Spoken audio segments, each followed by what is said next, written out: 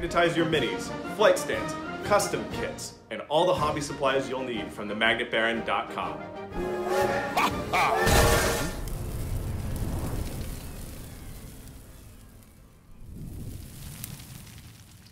Hello and welcome to the YouTube channel for Craftworld I'm Brent, and this is part 4 of the comprehensive Aeldari 9th edition Codex review, in which I'm going to start talking about the data sheets. I expect to get through about half of them in part 4 and the rest in part 5. Before we dive in, one note on this. This is not a replacement for unit-focused videos. Once I've gotten through the Codex review and I start in on content again, I will be doing unit-focused videos where we do a deep dive on individual units. All I am attempting to do here is review how the unit has changed, establish what I think its competitive potential is, and then maybe give one suggestion as to how you might use this on the table, and maybe identify 1 or 2 significant vulnerabilities if there's anything worth mentioning. So we're going to start with characters. I will, by the way, not be talking about special characters, as I already talked about those in part 1 in the Craftworld section. Okay. The Avatar of Khaine. The Avatar of Khaine is rolling in this time at 270 points, and he has gotten a huge upgrade. The last time around, I think anybody who was trying to use the Avatar of Khaine at all in competitive play was doing it by giving him Falcon Swiftness to get his movement characteristic up to 9, and using both Expert Crafters and Hunters of Ancient Relics to try to make up for the fact that his attack profile was a little bit lackluster. Now, the Avatar can no longer take Warlord traits, but his profile, his data sheets, have just been buffed beyond even those bonuses we were giving him before. So he used to be able to get to a 9 with Falcon Swiftness for movement. He starts at a 10.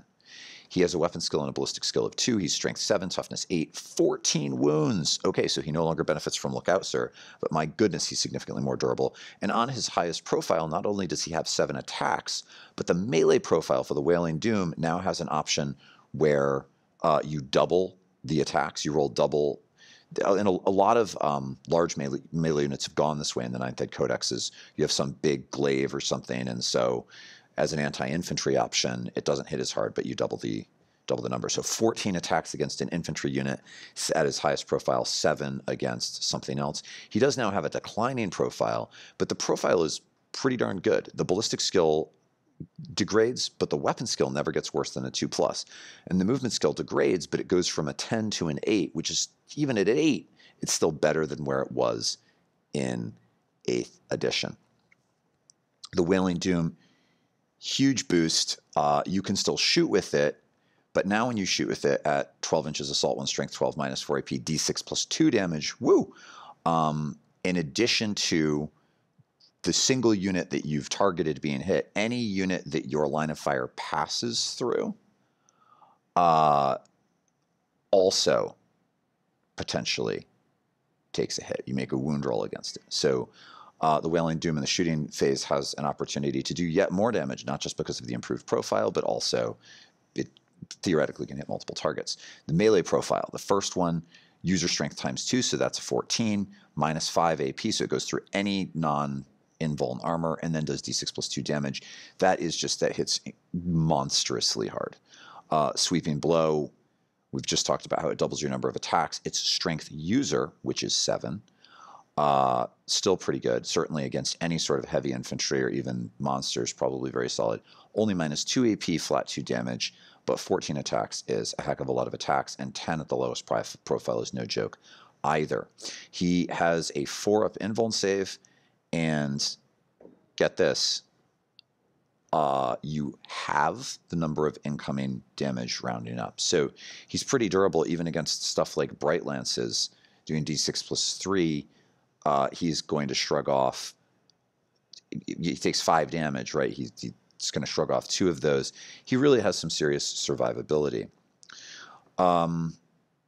He's good. There's just no doubt. I think, in fact, he's probably one of the best melee monsters in the game. There's an opportunity to make up for the fact that movement 10 is good, but you're not getting there out of the gate, and it still limits him to operating maybe on a single side of the field, even if he makes an advanced roll turn 1. But Quicken is one of the psychic powers that can still affect both core units and character units. And he does have the character keyword. So even though the vast majority of the psychic powers do not apply to the avatar, Quicken does. So he could move twice on turn 1, and with that very high movement characteristic, he probably can get where he needs to be to really be in the thick of things on turn 2. Units within 6 inches of him can reroll failed charges, so he's got great synergy with maybe Banshees popping out of a transport next to him. I wouldn't just run them up the board with him. I think they'll just be killed. Similarly, Wraith units jumping out of a transport, 6 Wraith Blades and a Wave Serpent or something jumping out of a transport stand a good chance of making a charge with an avatar nearby, especially if you have a Strands of Fate dice to allocate to them. And he also reduces combat attrition tests, so you can ignore modifiers to them. That one's not great. That's just incidental. That's not a reason to think about taking him. And he can explode when he dies, doing D3 mortal wounds. I think so there's no doubt that he's really solid. Again, great melee monster. I think he's a really good counterpuncher. If you have the 270 points and you need a melee counterpuncher that, for the most part, at least especially in the early game, you're going to hold back, keep him out of line of sight. And then if some enemy unit really does bear down on you fast, like a Demon Prince or some Tyrannid, Crusher Stampede big monster, you pop him out and he just lays waste to whatever has closed on you. And in that sense, he probably also has really good synergy with some of the powerful indirect fire weapons. So you can think support platforms and Night Spinners, which definitely have some play in this codex. And if you're playing a list that is going to have a lot of target saturation, like maybe you have a bunch of Wraith Lords that are going to run up the field, then potentially he can just book it for your opponent, especially if you're playing Eandon. That 2-up save that he has, if he can also just sort of shrug off small arms fire so people aren't doing a bunch of damage to him with volume of fire where his ability to have incoming damage doesn't matter, then I think he is very survivable if somebody's trying to put like 30 small arms shots into him at -1 AP. Well, if he's still saving on a 2+ and they're only wounding him on like a 6, that actually isn't that scary. I think all that said, he has the problem that he can't fly, right? I think any sort of dedicated melee monster unit that takes up a lot of points, you can't put it on a transport, it can't fly, and we've already talked about some reasons why the Webway Gate maybe isn't the star option that it appears to be.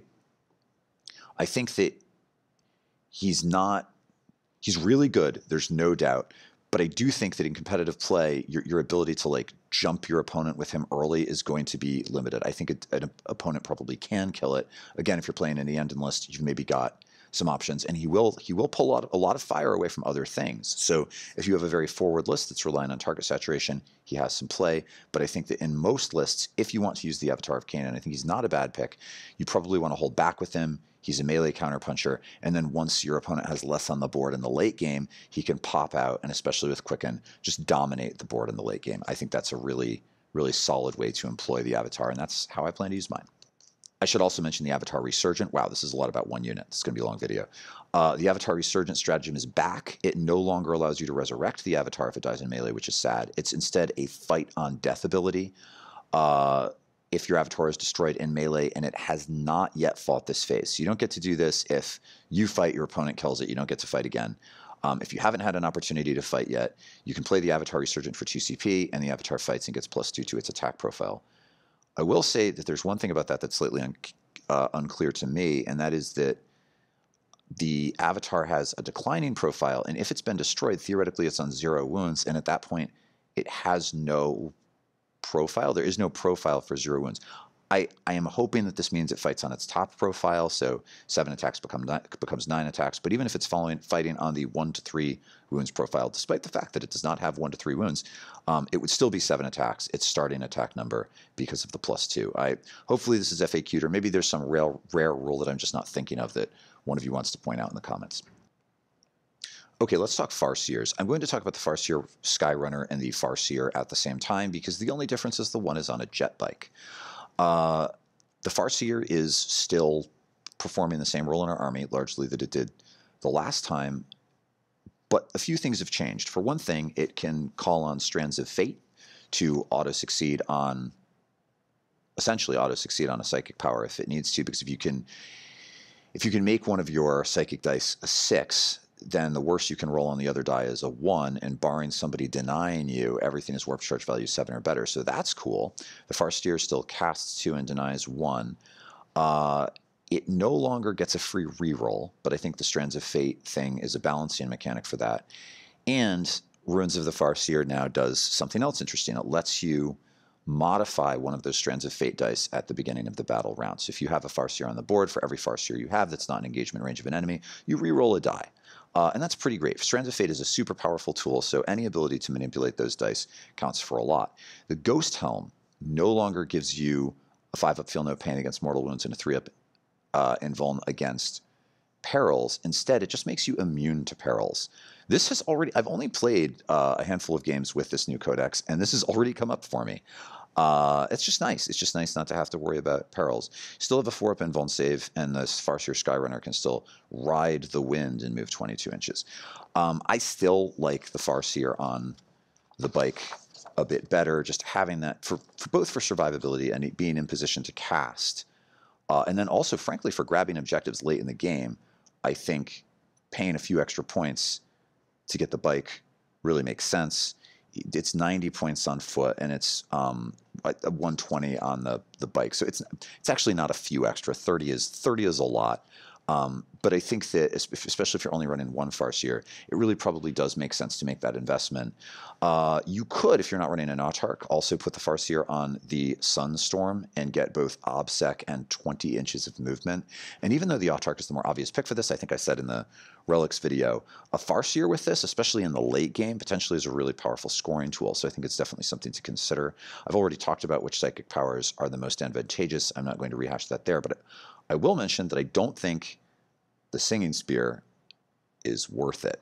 And this was usually my default position before, especially now that shuriken weapons have a longer range, so you're no longer dependent on the Singing Spear for some sort of fire and fade trick.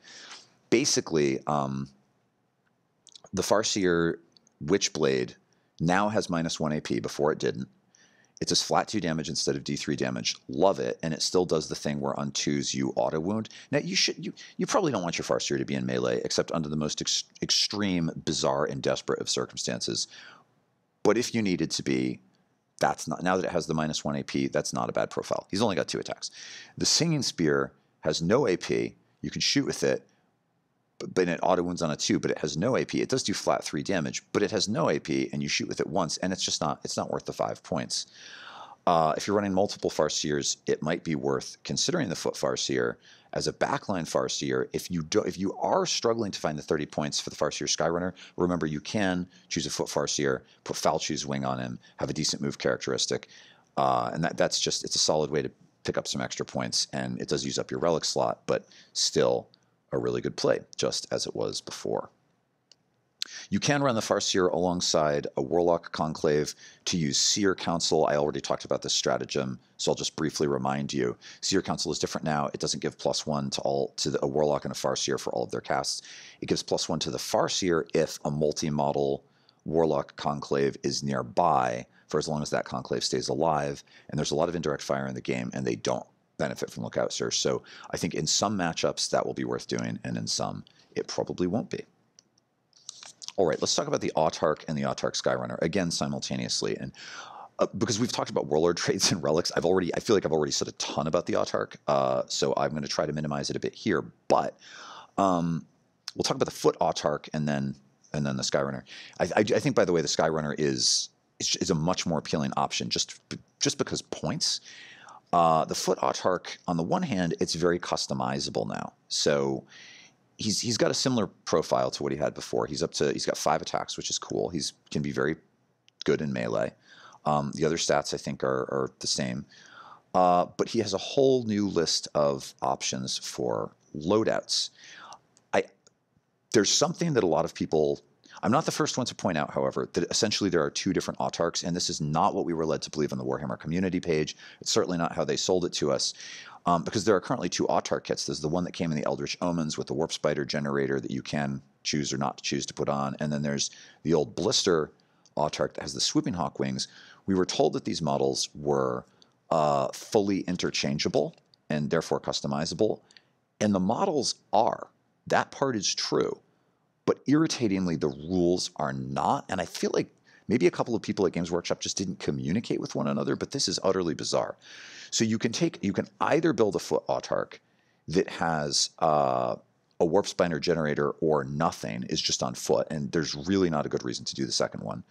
And then it comes with a shuriken pistol that you can replace with either a death spinner, a dragon fusion gun, or a reaper launcher. And it has a starglaive that you can, if you want, replace with a scorpion chainsword, or you can give it a howling banshee. Oh, and you can give it a howling banshee mask if you want to. Excuse me. That's cool.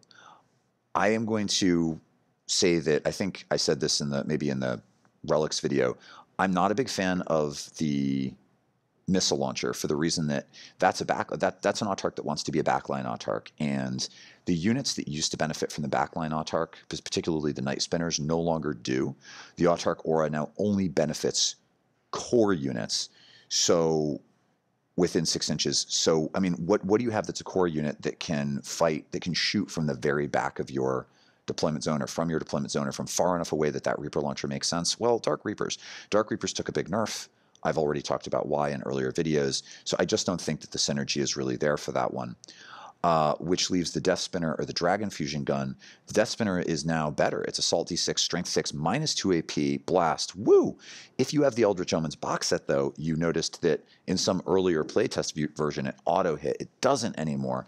I think this is solid, but I think it's solid for a squad of Warp Spiders, where you have like 5 of these things generating hits on Assault D6, and if it's Blast, they can just totally destroy some unit of Tyrannid Gaunts or something, and if it's not a unit large enough for that, you're rolling enough D6 of shots that it's still a super hard hit, even at 1 damage. Those new Warp Spiders are really good, but a single Death Spinner on an Autarch, I'm pretty unpersuaded by.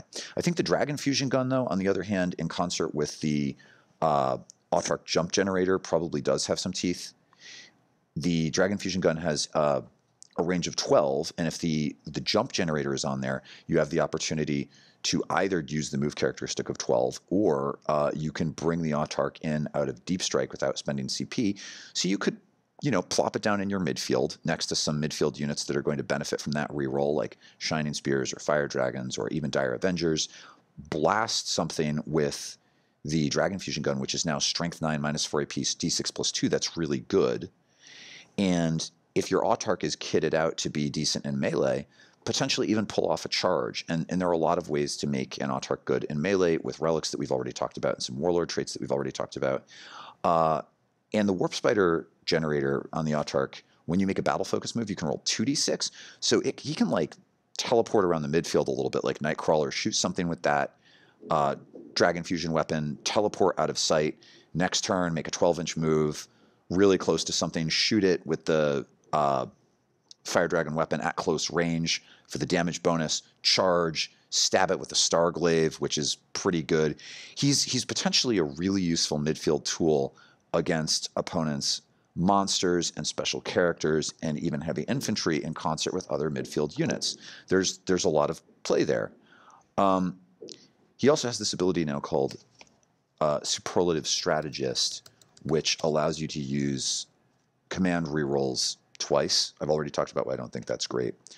And you can do that even when he's embarked on a transport. I don't think you're going to be putting him on a transport a whole lot. Okay, so I'll talk for just a moment about the Autarch with wings.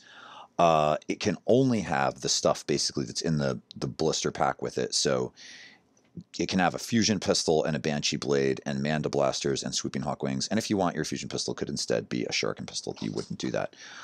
It's fine. I mean, if you were to use this guy, he would work in the same way as the jump pack Autarch that I mentioned before. I would say, go with.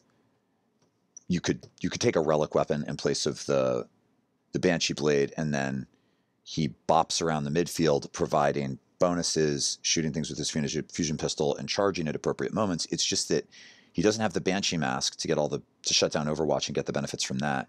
And the Dragon Fusion Gun is just significantly better than the fusion pistol, especially because it has range. So he's basically similarly pointed. He's just objectively worse. I like the model. I'll get it on the table at some point, but I do think the other one is just kind of obviously better. The real issue, I think, with the Autarchs is that the Autarch Skyrunner is a flat 100 points, and it already has more mobility once it's on the table than either the Warp Spider Autarch or the Swooping Hawk Autarch, because it's a 16-inch move. It has more toughness at 4, more wounds at 6. It already shoots and fights pretty much as well as these others, you know. So you don't have the Dragon Fusion Gun. You could take it. I wouldn't.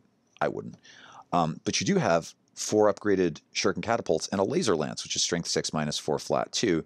So it doesn't hit really big targets quite as hard, but still that's a solid shooting profile that will be a significant threat to most opponents. And then in melee, it hits super hard with a bunch of attacks. It's really good. And if you wanted to take the Relic Sword, you could, instead of the Laser Lance, give him a Banshee Blade, but I would stick with the Laser Lance. At 100 points instead of 135, which is about where the other ones are coming in, I think it's probably generally going to be the better play. The one thing you do move, that 2d6 battle focus move that the Autarch has, that's really cool. But you could use a stratagem to battle focus him 6 anyway. So I don't know. Autarch Skyrunner, I think, is probably the stronger pick. Okay, Phoenix Lords. We'll talk about the Phoenix Lords. So all of the Phoenix Lords are universally better. They are objectively very good. They all have this ability called Favorite of Khaine, which gives them a 4-up, a minimum of a 4-up invuln, and they can never lose more than 3 wounds in a single battle round. That's really good. It means that your opponent can't just shoot the crap out of your Phoenix Lord with high damage weapons and wipe it. They've got to be able to do 3 damage in shooting and 3 damage in melee, and all of the additional damage is just lost. And even if they do manage to take a Phoenix Lord out on a 4+, your Phoenix Lord, using the Phoenix Reborn stratagem, which I talked about in an earlier video, just comes back with D3 wounds. So they're pretty sticky, and they all have good combat chops. I think that they all function a bit differently from one another in terms of how you'd use them on the table, which is appropriate, of course. And some of them definitely stand out above the others as good picks. We'll talk about Asurman first because he's first in the book. He's really good, and I think what Asurman is conceptually is an objective holding anchor point. He's on foot at 7 inches, so you know you're either going to put him in a vehicle, or maybe you're going to quicken him on turn 1 if you want to get him onto a midfield objective. But he's more durable than the others because he has a 3-up invulnerable save, which is one of the few 3-up invulnerable saves now left in the game. So, I mean, think about that. If you pop Lightning Fast for 1 CP, then he's -1 to hit, 3-up invuln, put Fortune on him, 5-up Feel No Pain, can't take more than 3 damage in a single round of combat, and you can resurrect him. That's so good. He's a 150-point objective anchor.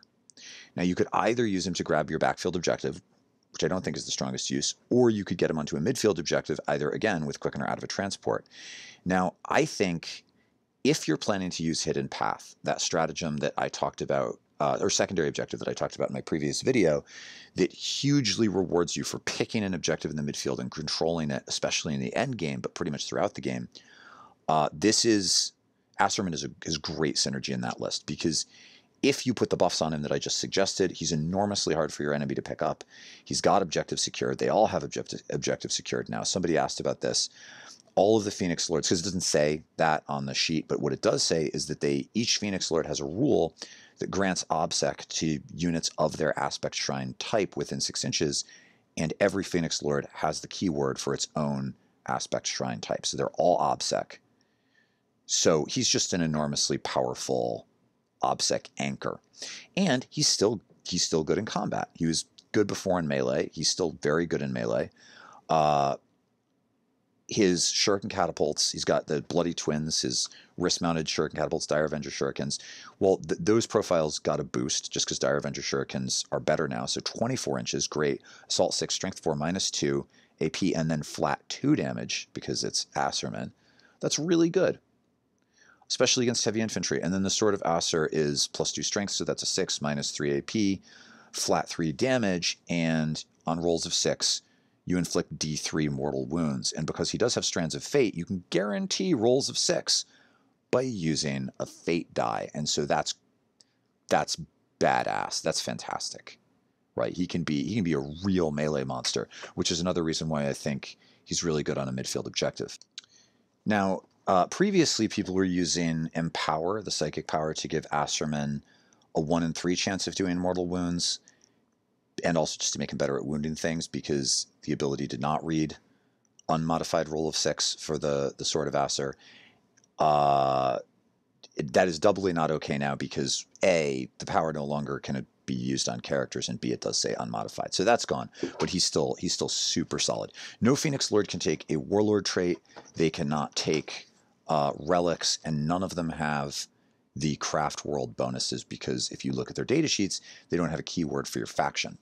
But the data sheets on their own are so good that arguably that doesn't really matter. The other thing that would make Asurman insanely sticky is if you were to cast Enervate on whatever is engaged with him, so it keeps getting -1 to the wound roll. You could make him just an absolutely insane midfield tar pit that also is really good in combat.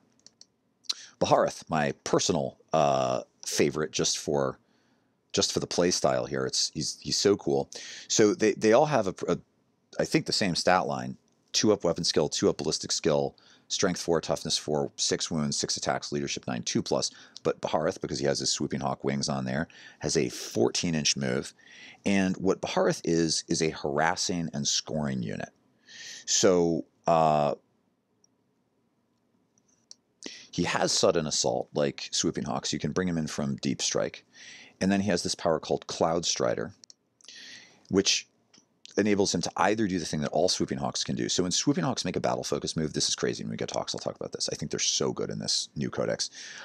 Instead of battle focusing D6 inches, you can pick up the swooping hawks and redeploy them as though they were coming in out of deep strike anywhere on the board 9 inches from enemy models. So he can do this too. But then in addition to that, he can do that when he consolidates. So that means that you can have Baharroth like stay out of line of sight in your backfield. Your opponent moves into the midfield. He jumps into the midfield, shoots something with the Fury of the Tempest, which is range 24, assault 4, strength 6, -2 AP, flat 2 damage, and unmodified hit rolls of 6 automatically wound the target. And then charge with the Shining Blade, 6 attacks, strength 5, -3 AP, flat 2 damage, and every unmodified hit roll of 6 scores an additional hit.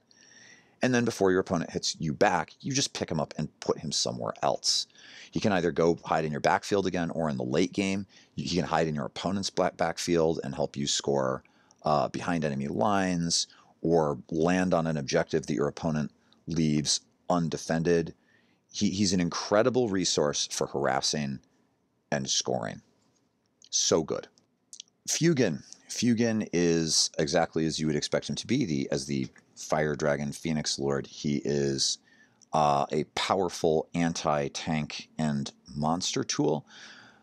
I will say that I actually think Fuegan is arguably one of the weaker includes, and this is in a field of very strong includes. So, he's still totally usable and still good, but I'll get to why in a minute. He does have +1 strength and +1 toughness over the other Phoenix Lords, so he's strength 5, toughness 5, which is great. The Seer Song, his relic weapon, has 2 different profiles.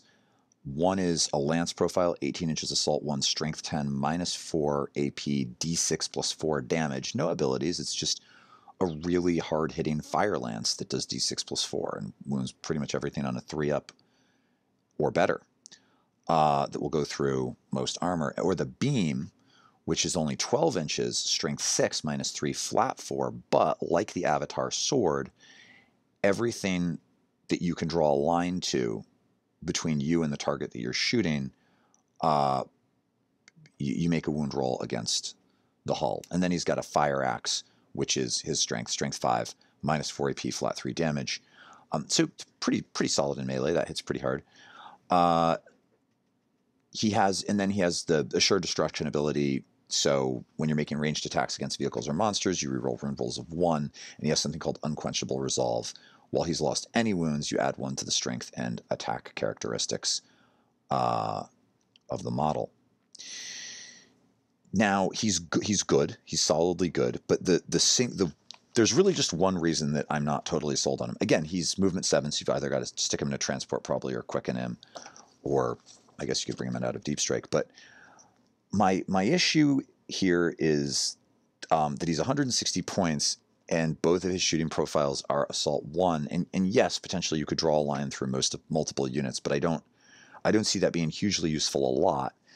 And that lance hits really hard, but it could easily just ping off an opponent's invulnerable save, which would then be disappointing. Yeah, I guess he could still charge, but at strength 5 on the fire axe, big monsters and tanks, he's going to be wounding those on a 5-up unless his unquenchable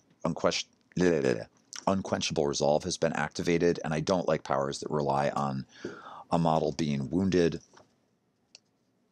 And frankly, the simple fact is that he's exactly the same price as a Fire Prism, and the lance profile on the Fire Prism is just better than this. It fires twice instead of once, is strength 14 instead of strength 10, is AP minus 5 instead of 4, and does 3d3 damage, which is a lot. His damage profile probably has a slight statistical edge, but it's a lot. And then you have access to the linked fire stratagem if you have 2 prisms, which lets you just ignore invulnerable saves.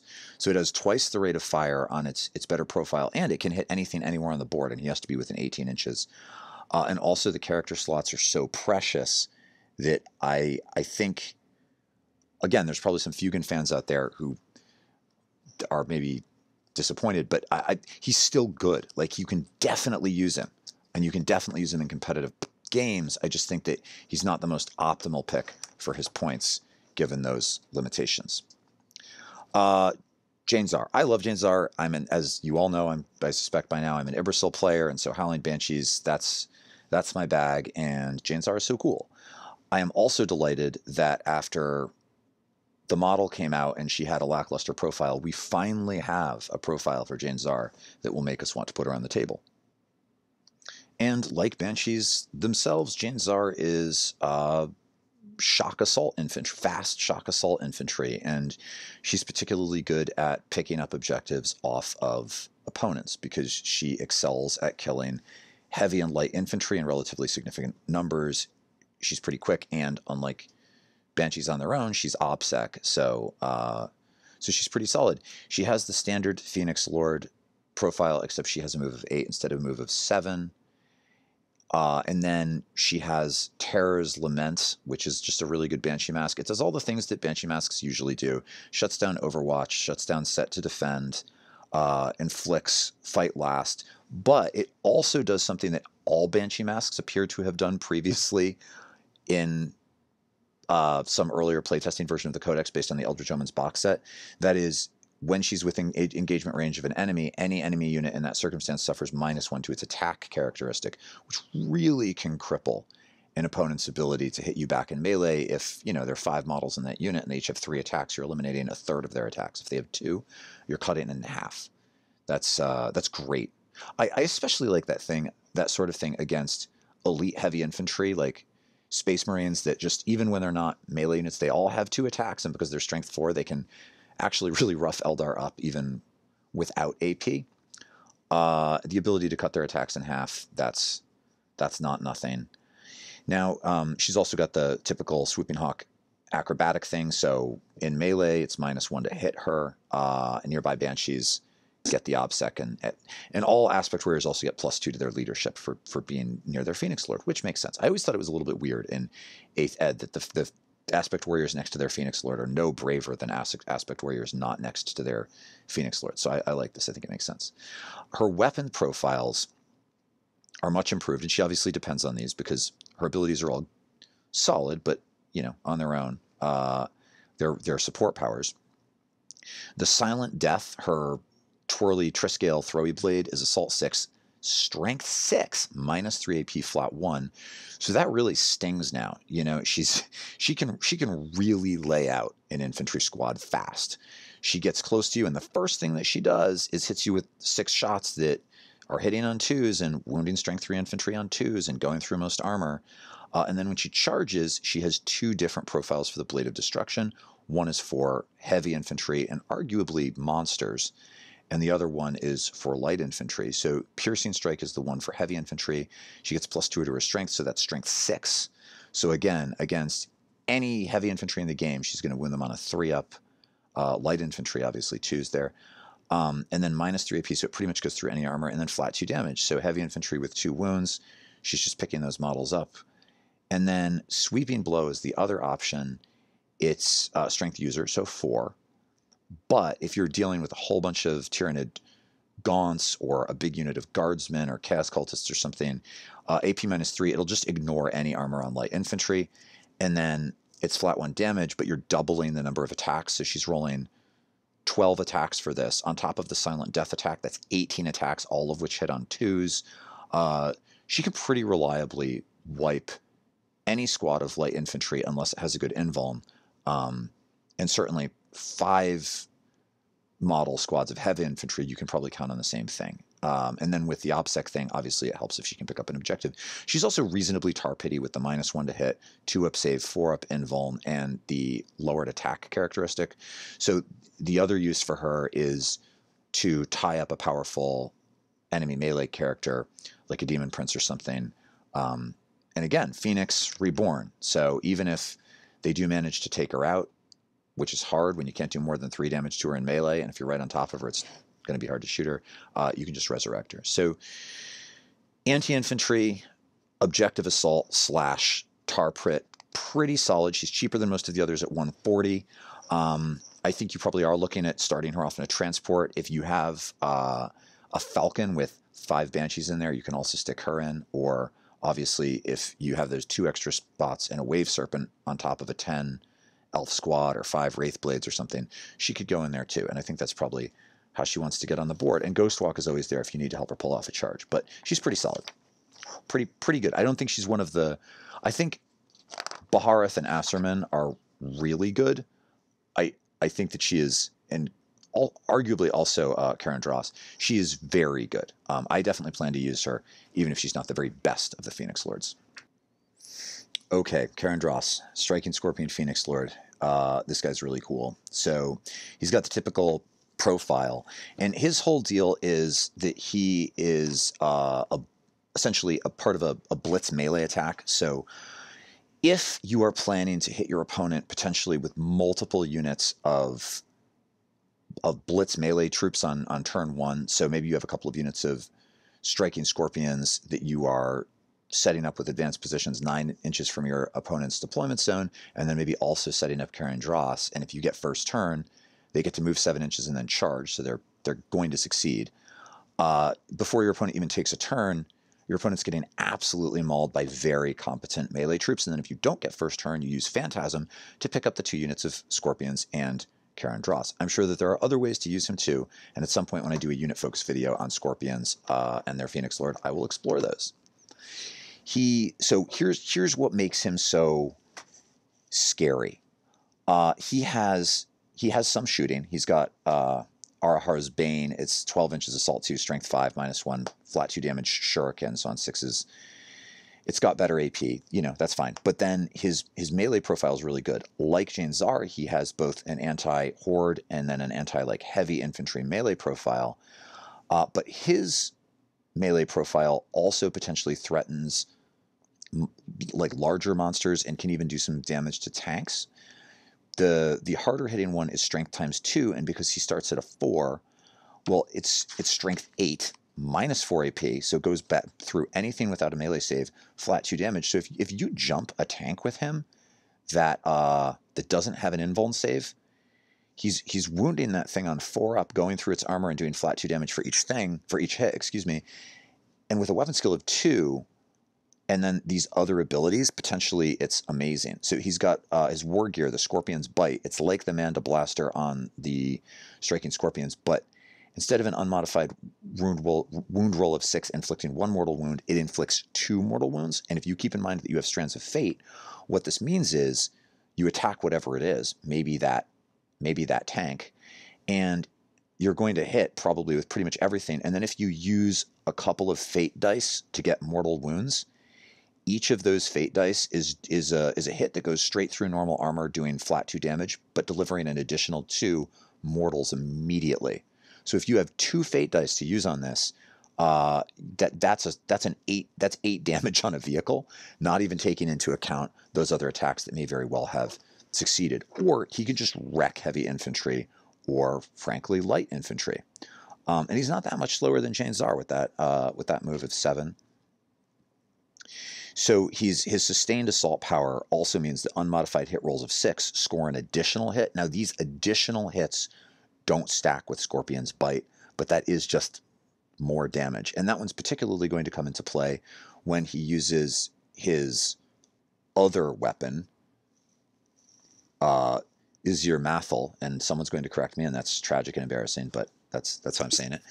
That one is the anti horde infantry, but it would also be decent against heavy infantry. And that comes in at strength 6, -2 AP, and then each time an attack is made with this weapon, you make 2 hit rolls instead of 1, so he's starting by rolling 12 dice, and so that just makes that Manda Blaster ability, the Scorpion's Bite ability, that much more likely to succeed. He's going to hit really, really hard. He going to be hungry for Stands of Fate dice, and then he's not going to be as sticky as Jain Zar, because he's not -1 to hit in melee. You can, and he doesn't reduce their attack characteristic, but my goodness, he's a powerhouse, especially once you start resurrecting him with Phoenix Reborn. Really solid pick, really good Phoenix Lord. And lastly, Maugan Ra, your long-range, heavy support Phoenix Lord that may want to squat on your backfield objective. He's good. I would say that he's good because they're all good, but I would say that he and Fuegan are probably bringing up the rear. So he's got the standard stat line, and then inescapable accuracy. He ignores dense cover, so units behind dense cover don't get -1 to hit. And Doom Incarnate, when your opponent is calculating for morale tests, every unit killed by Maugan Ra counts as 2 units for the roll. Potentially against particular kinds of enemy with very high cost, somewhat expensive heavy infantry, that might really matter. But it's a little situational for sure. Sometimes it's going to be great. The weapon, his relic weapon, has 2 profiles. One is a melee profile. We're not terribly interested in that. He's not going to be getting into melee. It's strength 6, -2, flat 2 damage, 6 attacks. It basically means that if you wanted to use him in the midfield, you could, and he would have some chops, but there are much better midfield Phoenix Lords. And then his relic shooting profile is 36-inch range. That's great. Assault 6. Strength 7, not quite getting to the 8, which is sad, but good against light tanks, monsters, and heavy infantry. -2 AP, flat 2 damage, and unmodified wound rolls of 6 inflict a mortal wound. I think the move here, because he can only take 3 damage per phase, and because you have the Phoenix Reborn stratagem, the move with this guy really is to stand him on your, and because he's OBSEC, the move with this guy really is to stand him on your backfield objective, give yourself some long-range fire support, and rely on his Phoenix Lord durability to keep him in the game for a while. All that said, he's 150 points. Again, you're 10 points off being able to get, a Fire Prism, or you could get a Night Spinner, or you could buy a bunch of support platforms, or frankly, a couple of walkers with Bright Lances. His damage output is not equal to what you can get from similar models. Yes, he can benefit from Lookout Sir for a little while.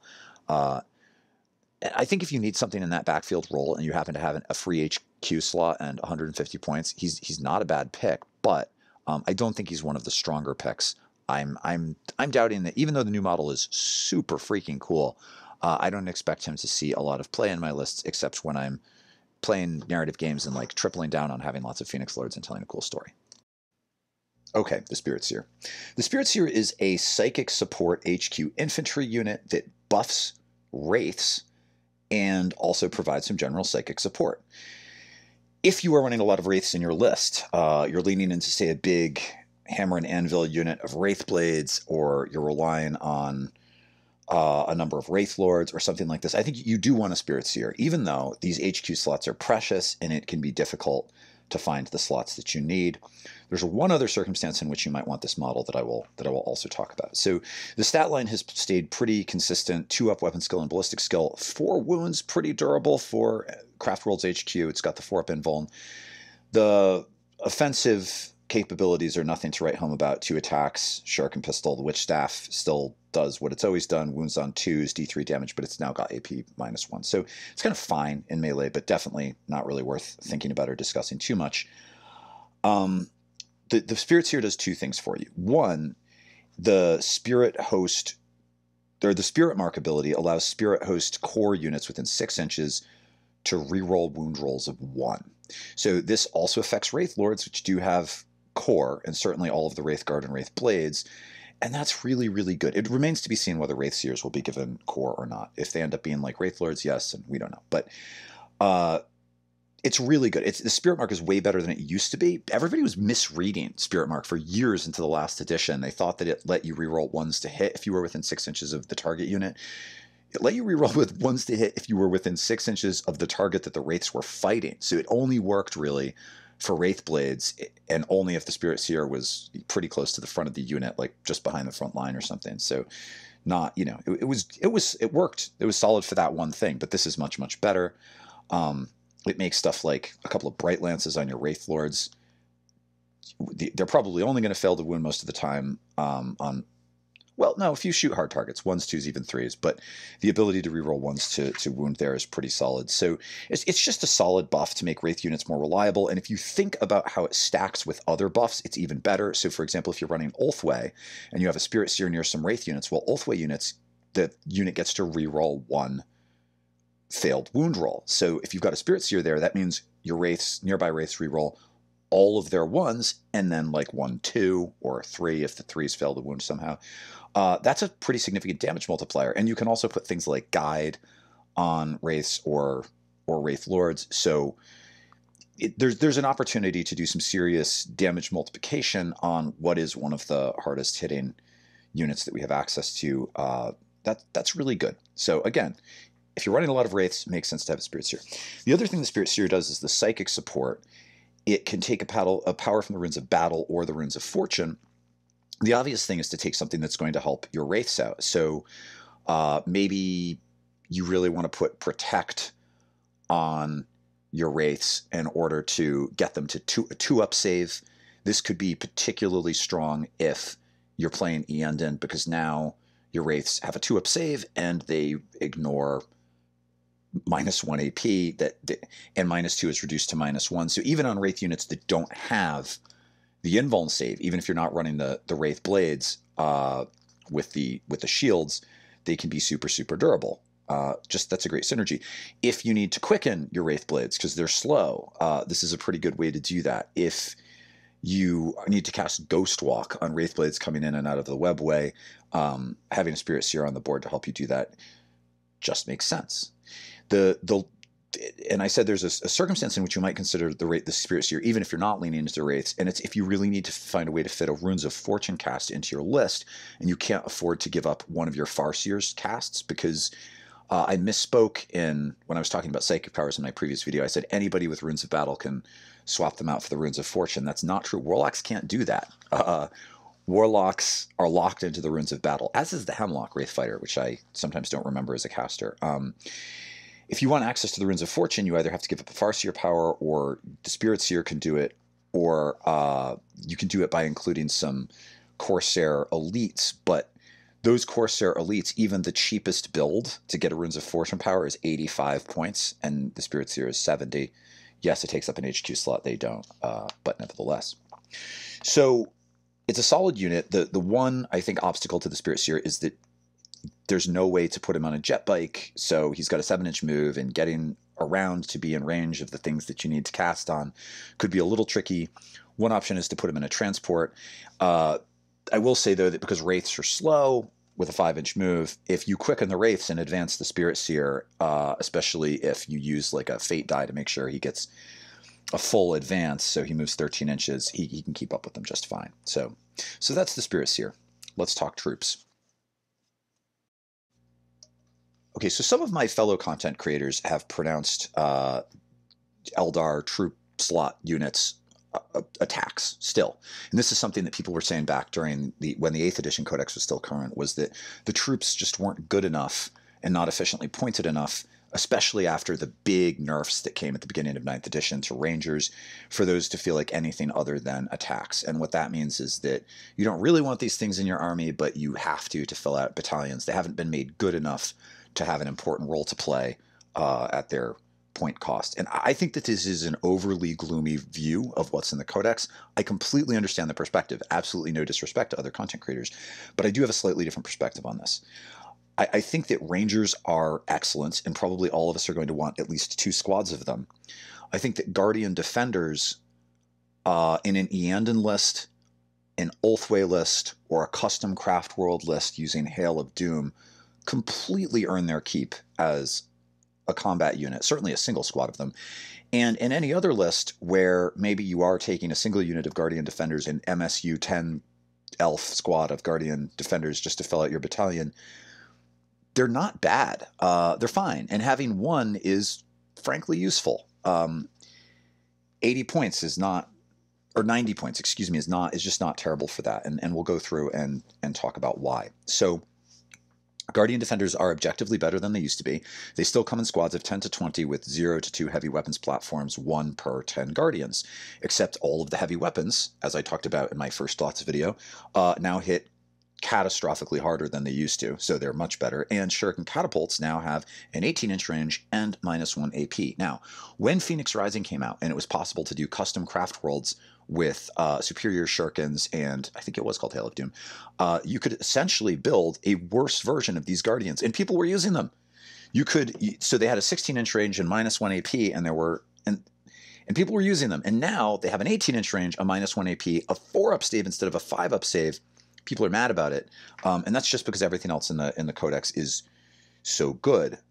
So here are some uses I see for Guardians in a combat role. If you are playing Eandon and you run 10 Guardians with a platform with the Shuriken Cannon, and you either move them into a ruin or you move them onto an objective and cast Protect on them, well, now they have a 2. If you take shots onto the platform, which starts with a 3-up save, Protect or the Ruin will take it to a 2-up save, and then in Eandon you get to ignore -1 AP and reduce -2 AP to -1. So you could have a group of Guardian Defenders sitting on an objective, ignoring -1 AP, for what is that? 110 points. That's not bad, and you can do other things like pop lightning fast and make them -1 to hit. That's a reasonably durable unit for the points. Now we have lost Celestial Shield. That is a blow. That was the stratagem that let you give them a 4-up invuln save against shooting only, but then with Protect you could get it to a 3-up and make a single unit of Guardians pretty durable. That's a shame, but I think that is counterbalanced to some degree by some other possible bonuses. They also have this ability, Defenders, when they're sitting on an objective, they automatically reroll hit rolls of 1 with their shuriken weapons, so that's cool. In an Ulthwé list, you can bring a big blob of Guardians in out of Deep Strike to blast something by putting them in the webway, and then if you pop the Ulthwé power, Discipline of the Black Guardians, they all hit on 2s, so a maxed out unit, even before you consider the platforms, are firing 40 times hitting on 2s, and then if you use the Martial Citizenry stratagem, re-rolling 1s, and if you consider that shuriken catapults now have a better range and that -1 AP, they're really tearing stuff up. If you cast Doom on the target, a unit of Guardian Defenders can kill like a tank, because if you are wounding on 5s but re-rolling failed wounds, that's actually better than wounding on 4-up statistically, and it also gives you an opportunity to roll more 6s, and those of course are going to have -3 AP instead of -1 AP. That will really tear stuff up, and just 20 Guardians with no platforms, 180 points coming in out of Deep Strike. 180 points is not ridiculous for a combat unit with 20 wounds and some real murder power. And now you can put them far enough from an enemy that they won't just immediately get mauled in melee, because they can of course be 18 inches away, and then they can battle focus even further away. So there is play there, absolutely. If you're running them with the custom Craftworld power Hail of Doom, and all of your 6s to hit auto wound and count as 6s to wound, and you cast Guide on them, then you roll 40 dice if it's a big unit, you get a bunch of 6s, those all wound automatically at -3, and then you roll all of the ones that missed, and you get a bunch of 6s again, and then you roll the wound, and you get yet more 6s. And so you've got all of these auto wounds coming in at -3, you can really tear something up, even a pretty freaking hard target. And so that if you're using Guardians in that third troop slot, they're doing some real work for you. The last point that I'll make is because they're a core unit and because they can take heavy weapons, this is one of the only ways to give rerolls to heavy weapons platform. I'm overstating it a little bit because, well, I'll just say we can't give rerolls to our vehicles as easily as we used to be able to, because vehicles are not core units, so they don't benefit from the Autarch, and vehicles do not benefit from any of the psychic powers, all of which require, even Doom requires the unit making the reroll to be a core unit. So Doom and Guide are off the table. So you still can give rerolls to vehicles with the Beltan and Ulthwé sub-faction bonuses. Ulthwé rerolls a wound. Beltan rerolls a hit roll, but that's only 1 die for the whole squad. But if you do have something like a Bright Lance on a platform, or a couple of Bright Lances on platforms, the ability with like Guide and Doom to give those things rerolls is not terrible. I don't think giving Bright Lances to your Guardians is a great idea, but if you were looking for a way to get a Bright Lance into a list, and it was the right list, potentially that could be really solid. And lastly, even if you're not running any of the Craftworld options that I just talked about, 10 Guardians with no platform that start in your backfield and on turn 1 perform Knockman data and then kind of keep their heads down until turn 3 or 4 when your opponent's army is thinned out a little bit and they pop out to grab an objective with OBSEC, or they pop out of a ruin to put 20 shuriken shots, shurikens are better now, on some enemy unit that's moved forward, and then they fire and fade. It's not bad. It's solid. So I don't think we need to be as gloomy about troops as people think. All right, let's talk about that. Was a long-winded bit about Guardians. Let's talk about Rangers. Rangers are way better. They no longer deep strike for free, but they have this new power, advanced position, so you can set them up in the midfield at least 9 inches away from enemy units. The Long Ranger rifle is better. It's the rifle we all know and love from before, but now it has -1 AP. It still can ignore Look Out, Sir, and still on 6s to wound, inflicts a mortal wound. But even though the profile has only changed in a small way, -1 AP, which is, I mean, I say small, but it's statistically big. Because of the new Strands of Fate power, you can always guarantee, if you have rolled any 5s, I think it is, you can guarantee that one of your Rangers will trigger that, or more than one if you have multiple 5s. So if you need to put a final wound on a character, or there are curiously a lot of ways in this codex to death by 1,000 cuts mortal wound your opponent. I think it's something that the designers wanted to work in the 8th Ed Codex, but it just wasn't reliable enough with the Scorpions and the Swooping Hawks and various other tricks. And I suspect that one of the things we're going to figure out in like 6 to 8 months or a year is how this codex actually can sneakily put a lot of mortal wounds on stuff. I haven't quite worked it out myself yet, but I see a lot of opportunity to do, a couple here and there and they can really add up. Anyway, tangent, sorry. So the Long Ranger rifle is better both because of the AP bonus and the ability to guarantee that you inflict that mortal wound, which can really count when you just need to ding something for 1 more, and you don't want to have to shoot it with heavy weapon or something to guarantee that you do. Even a strength 8 or toughness 8 target potentially can pop it with your Rangers, so that's cool. There's war gear, there's a Gloomfield, and there's a wire weave net, and the Ranger cloak has improved, and I will talk about how in just a moment. I think broadly speaking, there's 2 ways to think about using Rangers. One is as a backfield objective holder. If you have a unit of 5 Rangers as a backfield objective holder, here's what you're probably going to do. You're going to give them the Gloomfield, which gives the entire unit the benefit of dense cover against models that are at least 18 inches away. And this is why I say this is a backfield objective move. And Rangers used to be an objective holder at the beginning of 8th edition, and then that, when they nerfed the cloaks, it didn't work anymore. So this is a way to do that yet again. So your unit of Rangers jumps on an objective, and the Ranger cloak, as long as you're receiving some kind of cover bonus, gives you +1 to your armor save. So the Gloomfield makes you -1 to hit. The Ranger cloak then triggers off the Gloomfield, taking their armor save from a 5 to a 4. That's pretty good. You can also do something like cast Protect on them, I guess, if you really needed to, and take them down to a 3. Alternatively, if you move them into a ruin in your backfield, then you're not on an objective. but they end up at a 3-up save because the way the Ranger Cloak is phrased, it doesn't say gives you the benefit of light cover. It says adds an additional +1 to any saving throw made against that attack, so it stacks on light cover. So in light cover, these guys have a 3-up save. If they also have the Gloom Field, they're -1 to hit.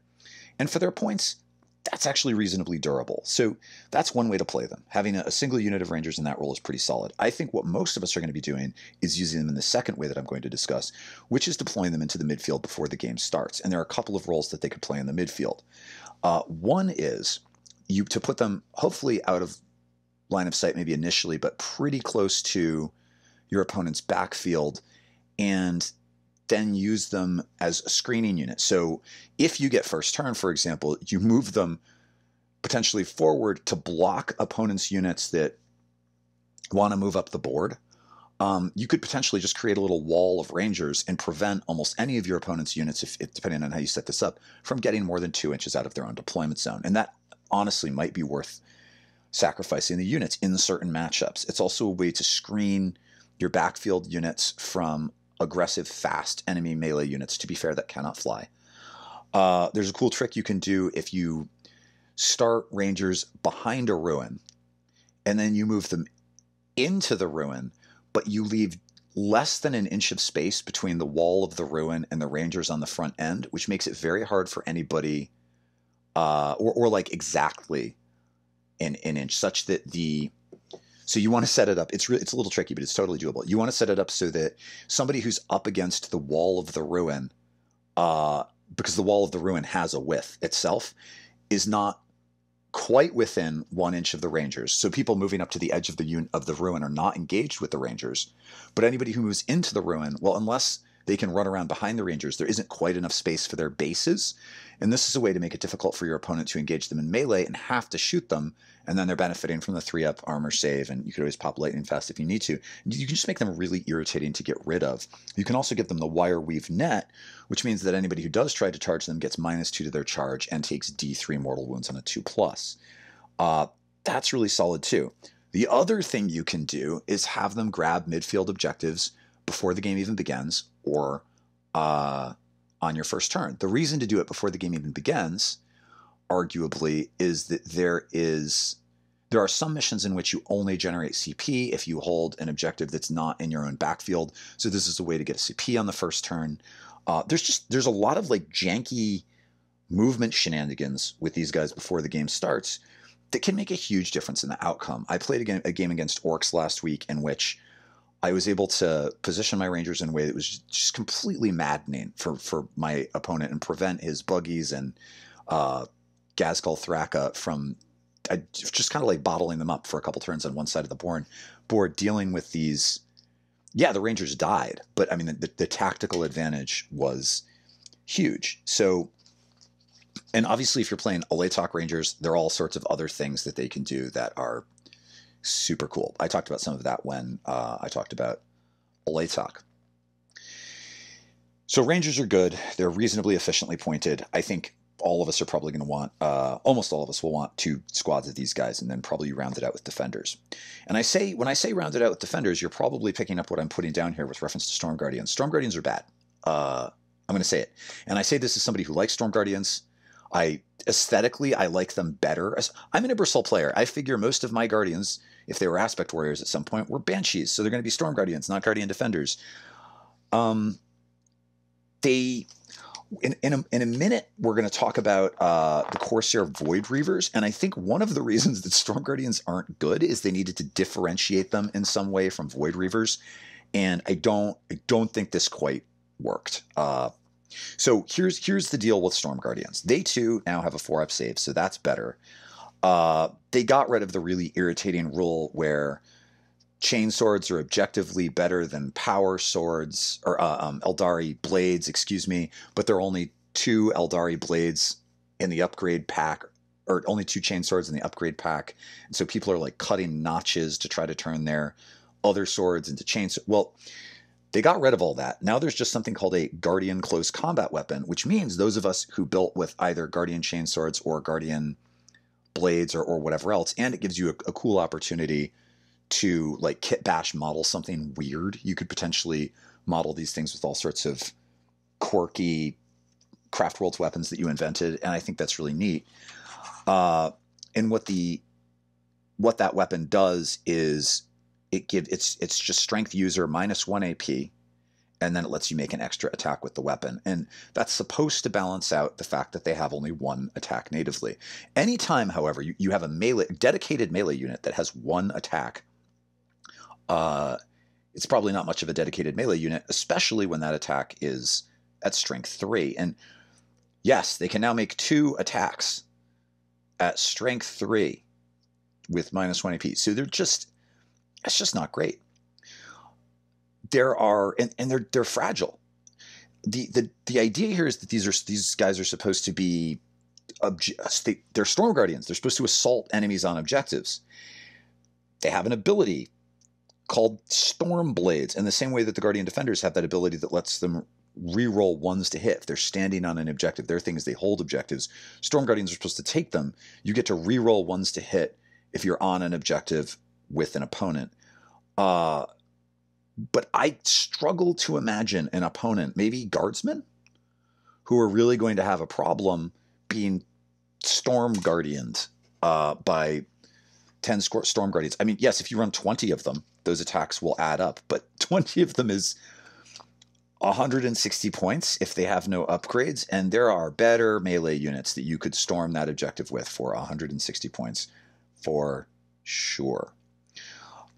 So there are 2 ways that this is theoretically mitigated. One is you can give a couple of Storm Guardians and a 10 Guardian unit Flamers. So they've got they have just, at that point they would have 2d6 assault shots at strength 4, no AP, and they auto hit, but no AP. And that costs you points. It raises the cost of the squad somewhat considerably. And then you can give 2 of them fusion guns. Now, fusion guns hit like a freaking truck.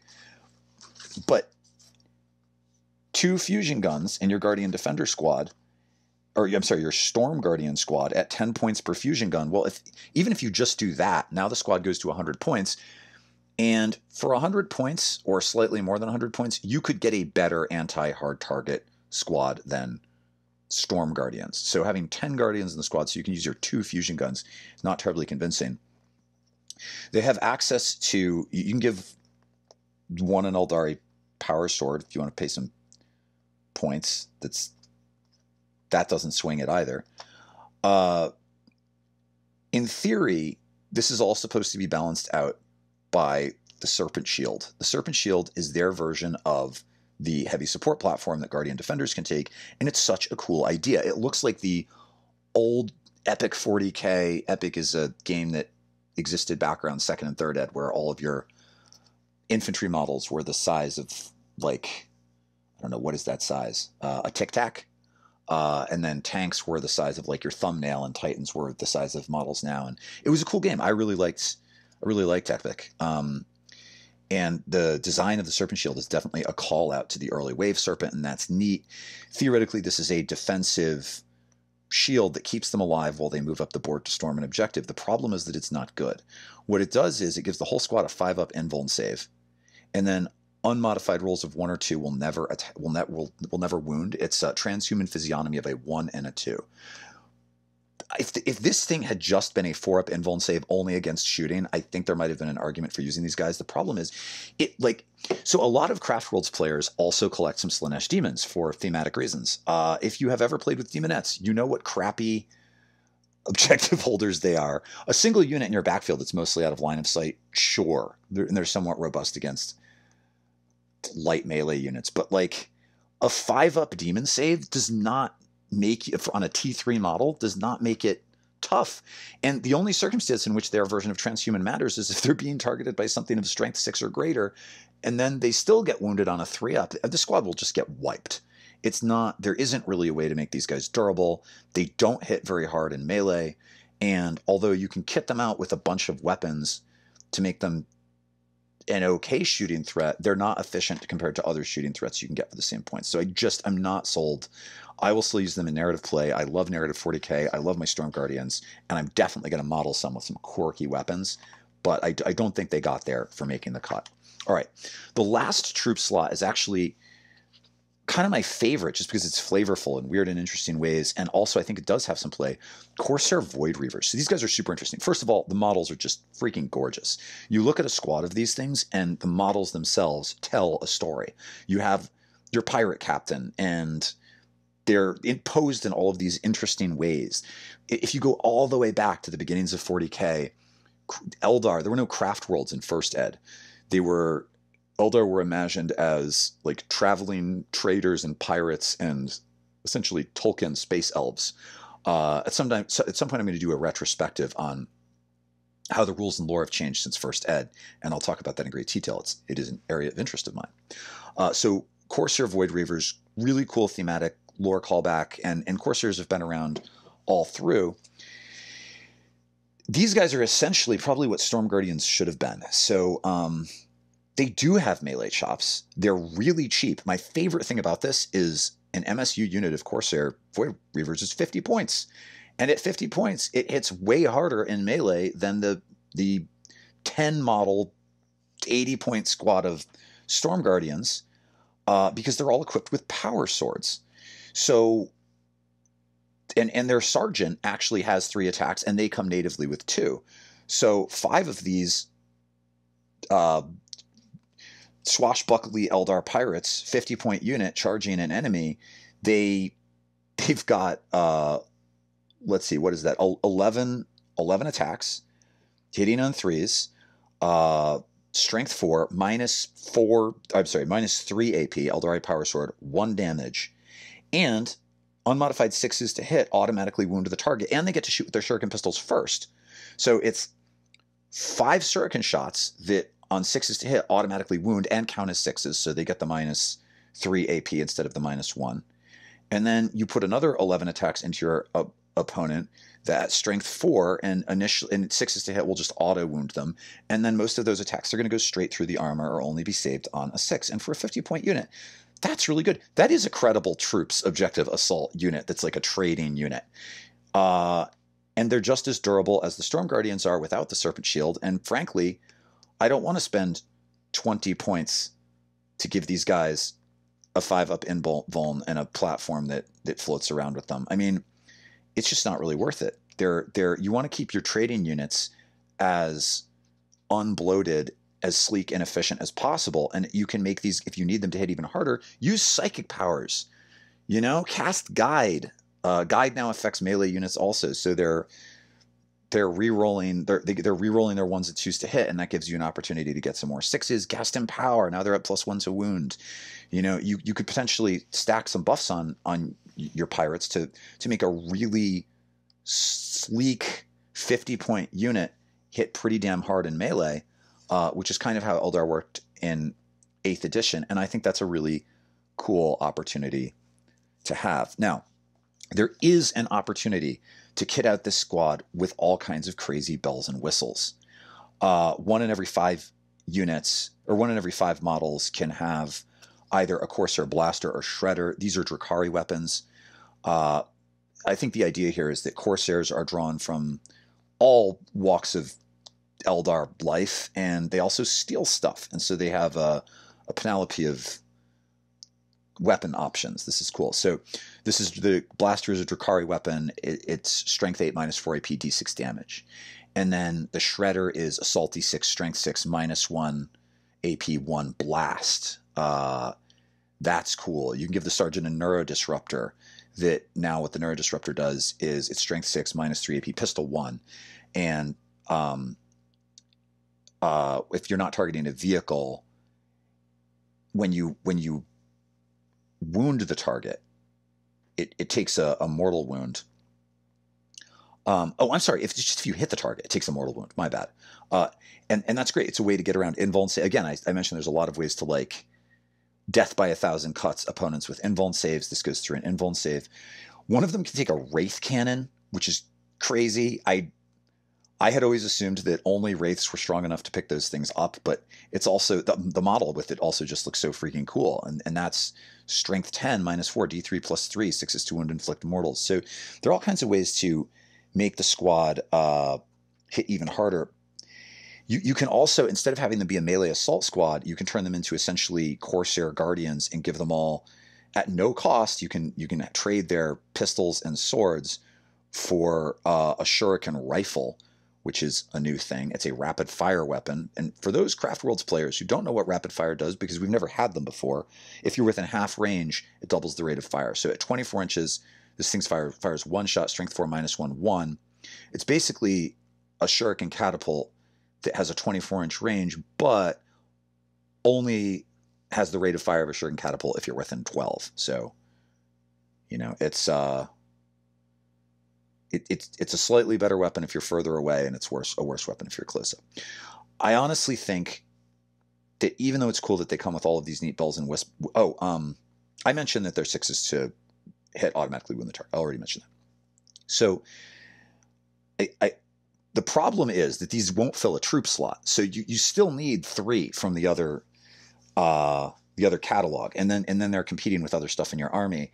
I do think there's a really solid argument in certain lists for having 1 to 3 squads of these guys just as cheap trading units and objective fodder. I mean, a 50-point OBSEC unit with real melee chops is no bad thing. If you can stick them in a transport, potentially they can jump out and do some work for you. It's a trading unit.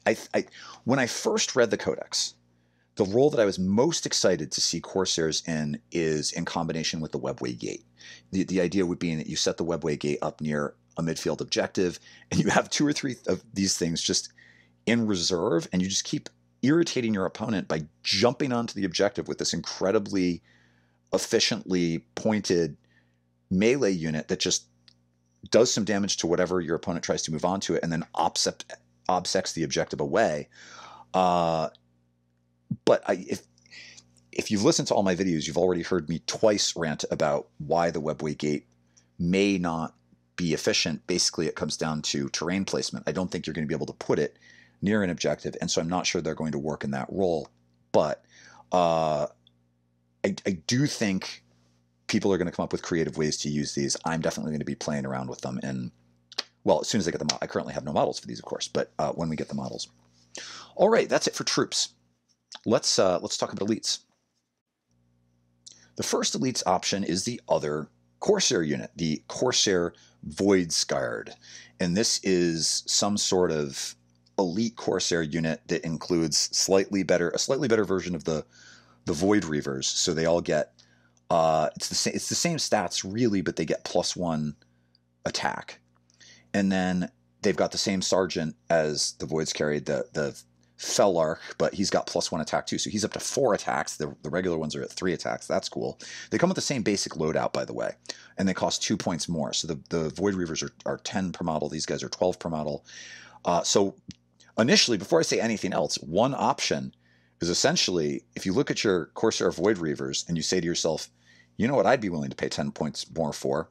5 more attacks. You could just upgrade the squad, and if you have 10 points left over at the end and you have a unit of these guys as a trading unit, it's maybe not a bad idea. But there are some other options here. You can also add into this squad 0 to 1 Shade Runners, 0 to 1 Soul Weavers, and 0 to 1 Way Seekers. And then they've got some quirky abilities and war gear. So you could kit them out to be either a sort of a generalist specialist generalist unit, even though that's a contradiction in terms, or you could choose just one of these things. The Shade Runner makes them hit a bit harder in melee, although bizarrely comes with I think a slightly worse melee weapon.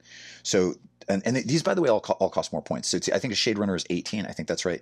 So you're essentially, think of it as upgrading one of your for 6 more points. You're upgrading one of your dudes to a Shade Runner. Oh, and by the way, I might be wrong about this, but here's how I'm reading this. It says 4 to 9 Corsair Voidscarred and 1 Voidscarred Felarch, but 0 to 1 Shade Runners, 0 to 1 Soul Weavers, and 0 to 1 Way Seekers. The way some people might read that is you need to have 5 models in the unit before you can take any of those specialists. And the reason that I'm not reading it that way, and I could be wrong, is simply that they all have the Corsair Void Scarred keyword. And so I assume that your Shade Runner, Soul Weaver, and Wayseeker do all count as Void Scarred. And so theoretically, you don't need to start with 5 and then add those on. I think that's right. Maybe there's some sort of rare rule FAQ thing that someone's going to point out that I have it wrong. But that's how I'm reading it at the moment. So you theoretically could just be paying essentially 6 points to upgrade one of your Void Scarred to be a Shade Runner, and then you get this ability, Shade Runner Assault. Essentially, when you finish a charge move, you roll a d6 on a 2 to 5. Your enemy takes a mortal wound. On a 6, they suffer 2. So you're paying 6 points to do some extra mortal wounds on the charge, and that's another one of those Death by 1,000 Cut mortal wound abilities. That one comes with, instead of the Aeldari Power Sword, though, paired Hekatari Blades, which are strength user, -3 AP, 1 damage. So just objectively worse than the Power Sword because they're not strength 4. So it's kind of weird that your melee guy comes with the worst thing, but that's fine. It's flavorful. Cool Drukhari weapon there. 0 to 1 Soul Weavers.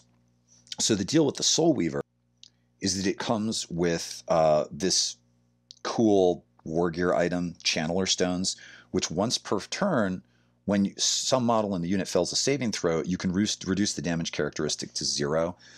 That's really cool. If you are doubling down on trying to make this unit durable, potentially that makes sense. And in both this unit, by the way, also with the regular Corsairs, if you want, you can give the Sergeant a Mist Shield for 5 points, which gives the squad leader a 4-up invuln save. And so the way I would think about that most of the time is you're paying 5 points, certainly for the regular Void Reavers, in order for the unit, if you need it, to have a 4-up save until the Sergeant dies, keeping in mind that the Sergeant only has 1 wound. It's kind of like what we used to do with the Dire Avenger Exarch back in the day with Battle Fortune. So it's, for 5 points. I think you're better off keeping those slim and trim and not spending a lot of points on them. But for the Voids card, if you are trying to build them out to do things, maybe it's worth the extra durability. And so I think what the Channeler Stones do for you is the first time you fail one of those saves, the guy lives and you keep the bonus for a while. Your last option, 0 to 1 Wayseekers. This is a Psyker. This Psyker gets either a runes of Fate power, so a Farseer power, or one of those runes of Fortune powers, which are quite useful.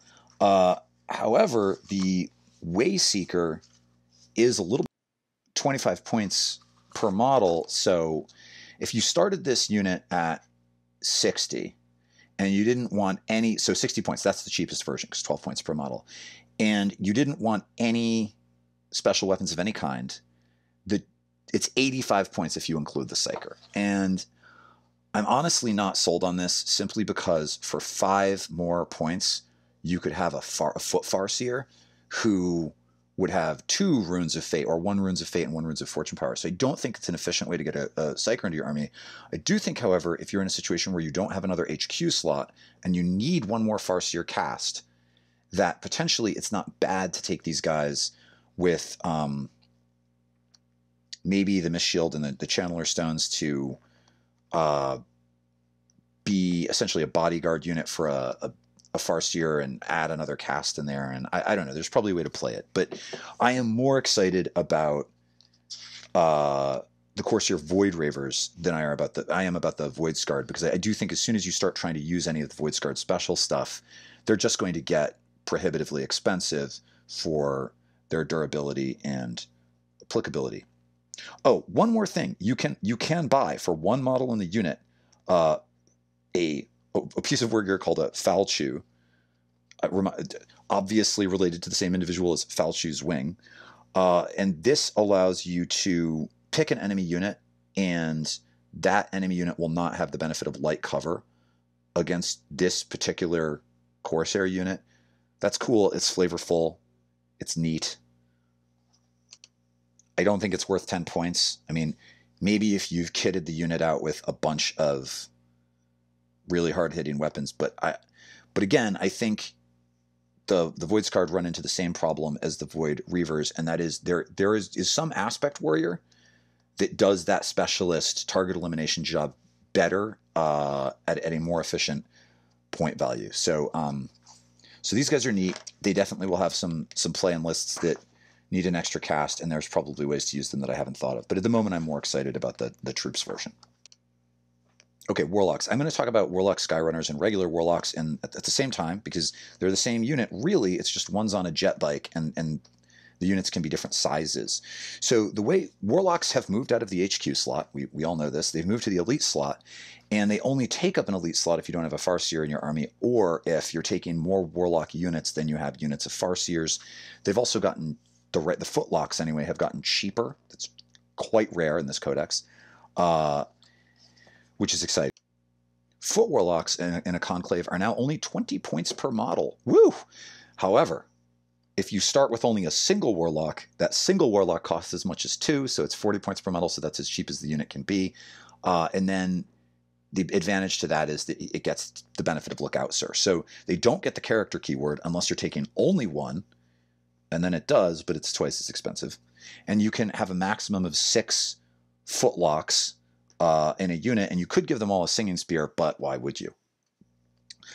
On the one hand, these are very efficiently pointed casters, and there's so many opportunities to use the Runes of Battle that it would be great to have a bunch of Warlocks in the list. And I think in 8th edition, I think if you look at the original point values for Warlocks back in like the Index, this is clearly what they were going for, and then it ended up not working out that way. I think the real problem Warlocks face is not having access to Lookout Sir in a meta where there's an awful lot of very powerful indirect fire. They still have a 4-up invuln, but at the end of the day, they're T3 with 2 wounds. It's pretty hard to keep these things alive. I think that maybe it's going to be a little bit meta-dependent how much you want to lean into including Warlocks in your list. If there's a lot of indirect fire in your meta, they may just be too quick to die. There's probably also, if you've already got a Wave Serpent in your list, and you have, that can hold up to 12 models, so you could actually put 2 MSU like Aspect Warrior units in a Wave Serpent and still have room for Warlock Conclave to keep them from getting killed on turn 1 if that's a concern. But that is clearly their greatest liability. I've already talked about all the psychic powers, so I'm not going to spend a lot of time talking about Warlocks because that's really what they are. They're casters. I will just remind you, I had mentioned this before, that the Seer Council has changed. So if you pay 1 CP for Seer Council, you need a conclave around your Farseer in order to make use of it. You pay it once at the beginning of the game for 1 CP, and it only gives +1 to the Farseer cast. It doesn't also benefit the Warlocks, but they get this bodyguard ability where if your enemy had some power that ignored Lookout Sir and targeted your Farseer, they still would have to kill the Warlocks first. That's good. It's not amazing. Warlock Skyrunners are, I think, a bit better for the reasons that they've always been a bit better. They're tougher, they have more wounds, and they're faster. The limiting factor, they made it interesting though, because some of the cool stuff like Battle Psychers, the stratagem that allows Warlocks to cast both versions of a Runes of Battle power, you need 4 models in the unit, and Warlock Skyrunner units are now limited to 3. So they've incentivized using the Footlocks in order to make use of that, and I think that's cool. I think that creates an interesting decision for us to make, as nice as it would be to have Skyrunners that could use that. Skyrunners, however, are at 35 points per model. That is a lot to climb on a jet bike. But having T4 and 3 wounds is a big difference between 2 wounds and 3 wounds in terms of what can kill you. T4 is obviously desirable, but most importantly, these things can be where you actually need them to be while staying out of line of sight of the enemy. So I do think Warlock Skyrunners are worth the extra points. I will say, I think Skyrunners are probably dead as a combat unit. There was a way before, if you may remember my video or my article about big unit, like 9 elf Skyrunner units that could make use of Hunters of Ancient Relics to get to 3 attacks, and you cast all these psychic powers on them. We're not there anymore. These really are, these are a support unit. There's no way to. The Singing Spear also is, so the Witchblade got a bit better. It now does flat 2 damage instead of D3, and it has -1 AP. Before it had nothing. And unmodified rolls of 2 up are always successful. That's always been the thing with witch weapons, so that's cool. The Singing Spear got better in that it went up to flat 3 damage instead of D3, but there's no AP. Maybe there probably is a way. I say there's no combat roll for warlocks, but I guess you could kit out a 6 elf regular warlock foot squad, jump them out of a vehicle, cast Jinx on something to basically give the Singing Spear -1 AP, and the flat 3 damages really could add up. Like, that could be good, and I guess you could do that also with a unit of 3 warlock Skyrunners. So never say never, but I don't think that's where to. If you're trying to figure out the codex for the first time, I think that's some tricky stuff that maybe we try out in a few months or a year. Clearly, these are intended to be support units. They work quite well in that role. Now, if you run slightly larger conclaves, there's still the thing where you get more powers. So if there are at least 3 warlock Skyrunners, you can get 2 powers from the Runes of Battle, which is good, and you can manifest an additional one. That's solid. It's a reason to take an extra bike in that conclave. I think you're probably either taking 3 or 1, right? Because either, and again, you have to pay more if you're taking a single Skyrunner. It's not double like it is with the foot warlocks, but it's 60 points, so that's not nothing. So I think you're either taking a single one with 60 points that benefits from Lookout Sir, or you probably are taking 3 and getting the extra cast, because at 2 you're giving up Lookout Sir and you're not getting an extra cast. I'm not totally sold on that one. The foot warlocks can go even to 2 powers also, but they need 4 models to do it. And again, that's probably something to think about doing if you're going to run warlocks. So there it is. If you're interested in how to use warlocks well, you can listen to my Runes of Battle psychic bit. Again, they're pretty solid. Dire Avengers. Dire Avengers are so good. Oh my goodness. I will say the thing that everybody else has said. It is, from a competitive perspective, sad that they're not still a troop unit. But I have to say, from a lore perspective, I get it. They are the elite version of the generalist troop. I think they probably do, just from a lore perspective, belong in elites.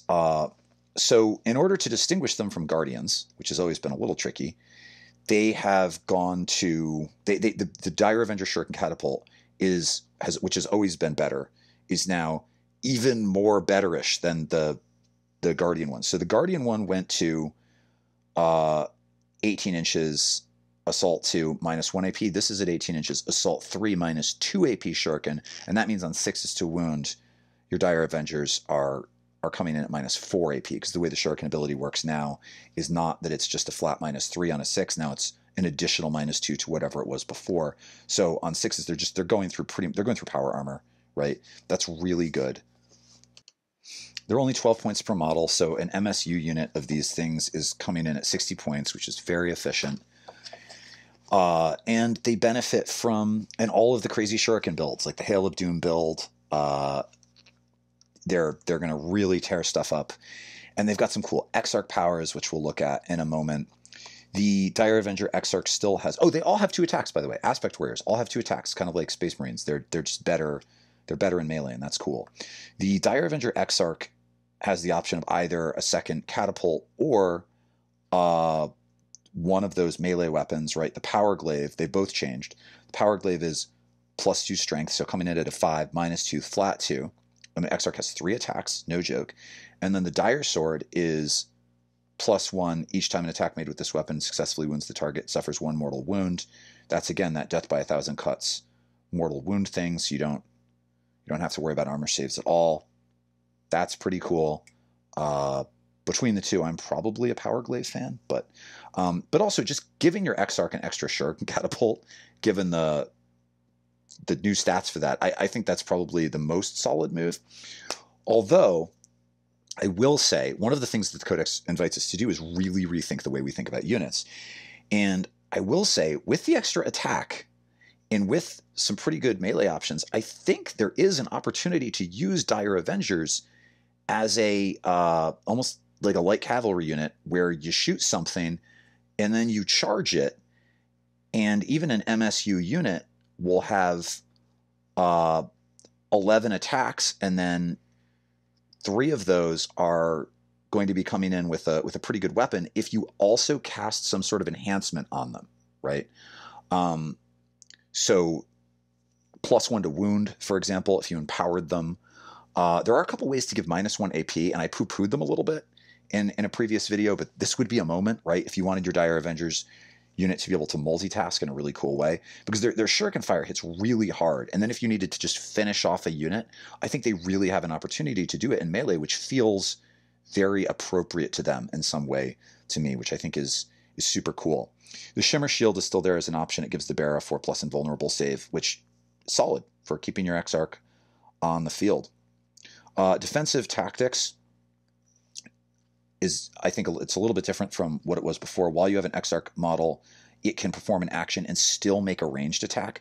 That's so good. If you have any secondary that requires you to perform actions like retrieve Nachman data, your Avengers can do it while still participating in the battle. And frankly, there are a bunch of missions that have a primary objective that require you to perform actions, and Dire Avengers are prime candidates for that. At only 60 points, I think it really makes sense to have a unit of these things in just about every list, because they're efficiently pointed and they just have so much flexibility. There's so many things that your Avengers can do well. All the Aspect Warriors have a 5+ invuln save now, so they can fall back on that too. And keep in mind, with Strands of Fate, you can always, anything with any kind of invuln save, you can always make sure it survives.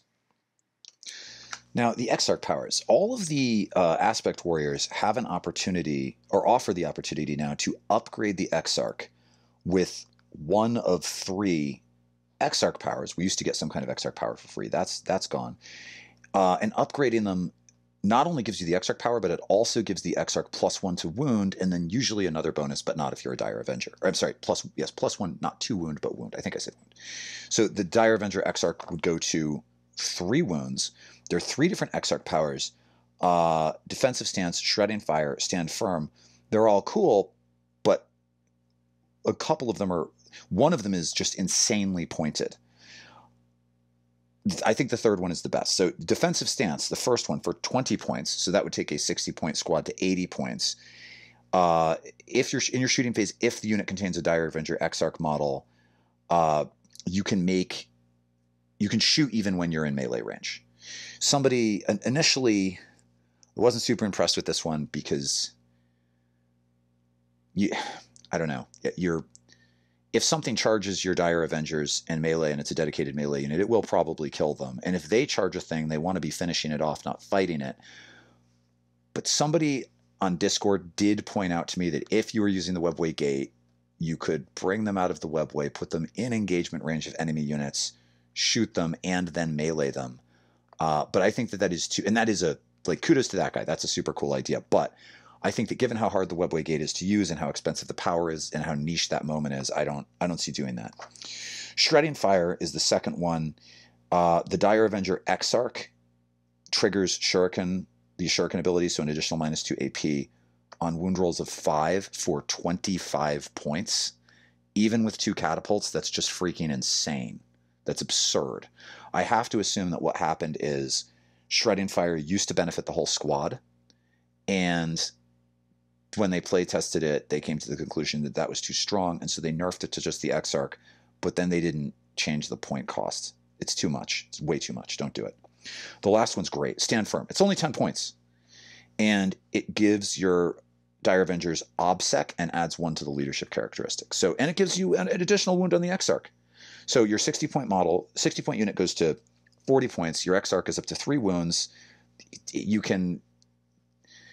The squad can all be killed except the Exarch. He stands a good chance of staying, and they have OBSEC. That's great. That's if you have a single unit of Dire Avengers, it's usually going to be worth taking that power. It's so good. The last thing to say about Dire Avengers is that there's a stratagem. There's a Dire Avenger only stratagem that for 2 CP allows the whole unit to shoot twice if it's below its starting strength. If you are taking a large unit of Dire Avengers, it makes sense to think that you're likely going to use this. It's very powerful. With the Dire Avenger Shuriken Catapult getting the upgrade it got, the opportunity to shoot twice with this, just doubling the damage output of the squad is insane. But I think for 2 CP, you're probably only going to want to do this on a pretty big unit that still has a reasonable number of models left in it, except in niche situations. I think I'd probably want at least 5 models left, at least 5 or 6 shuriken catapults left if the Exarch is carrying 2 of them. Ideally more, but that's really good. It's really good. Fire dragons, these magnificent Bernie aspect warriors, are back. They have some real utility now. They got some big bumps. They have the same stat line as the Avengers, hitting on 3s, but now they're toughness 4, which is really cool. The explanation being they have reinforced plates in their armor. I think that's really neat. I think it would have been neat if warp spiders also went to a 4, or maybe even scorpions. But I should look a Gift Games Workshop in the mouth. It's a good codex. Their guns got better. So the Dragon Fusion gun is still range 12, but now it's strength 9, -4 AP, D6 plus 2. Woo! 3 to 8 damage, freaking solid. And then the Fire Pike is strength 9, AP -4, D6 plus 4. Wow, that thing hits hard. That's crazy pants. And they still have the Assured Destruction ability, so it's still, you get to reroll wound rolls of 1 against vehicles and monsters because their whole niche is killing vehicles and monsters. They have the same 5-up invuln save as all aspect warriors. You can give the Exarch the Dragon Breath Flamer instead. Strength 6, -1 AP. It auto hits 1 damage. Assault D6. I wouldn't. I think it's better to keep a unit specialized. You want it to be really good at killing vehicles and monsters, not a little bit worse against vehicles and monsters to have an okay profile also against infantry, or a decent profile also against infantry. I think you're like single wound infantry. Just take the Fire Pike, or just take a Dragon Breath Fusion gun to save the points. They are expensive. So we're up to 23 points a model. That's, even an MSU squad is going to be a little pricey. And with only a 12-inch range, getting them into position could be a little tricky. I think there's 2 obvious moves with Fire Dragons. One is you bring them in out of the webway and they light something up from 9 inches away. Now, they don't have the opportunity at 9 inches away to make use of their most efficiently pointed Exarch Power, which I'll talk about in just a moment. But I honestly, with these guys, I'm not even sure you really need Exarch Powers. I think they're going to get the job done probably just based on the data sheet. If you're not deep striking them, you can put them in a Falcon. So the way Falcons work now is they are drop pods. They're pretty efficiently pointed drop pods. They can come onto the board anywhere that's outside of 9 inches of an enemy, and this is really cool. The squad inside can get out the same turn and shoot or charge the same turn, or shoot and charge the same turn, and you can do it on first turn. I will repeat that. You can do it on the first turn. It specifically says, even if the rules say otherwise, you can do it on turn 1. And that's really powerful. So a single unit of Fire Dragons in a Falcon is just an incredible threat. It's going to change the way your opponent deploys in terms of how close things are to the front of the line, the ability to drop it into the backfield at any time. And the Falcon itself is no joke. We'll talk about it when we get to it, but the Pulse Laser hits insanely hard. You give it another heavy weapon. Even the Shuriken weapons on it are better than they used to be. And then these dragons pop out, and they just wreck something.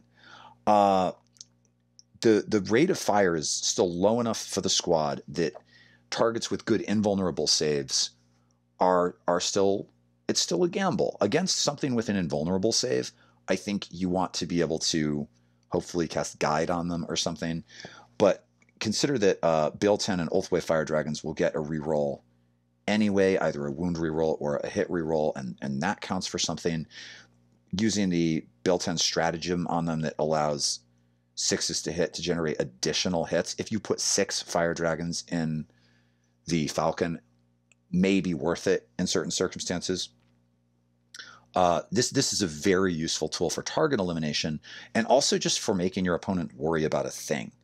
I have tried playing with 2 Falcons full of Fire Dragons and 1 Falcon full of Fire Dragons.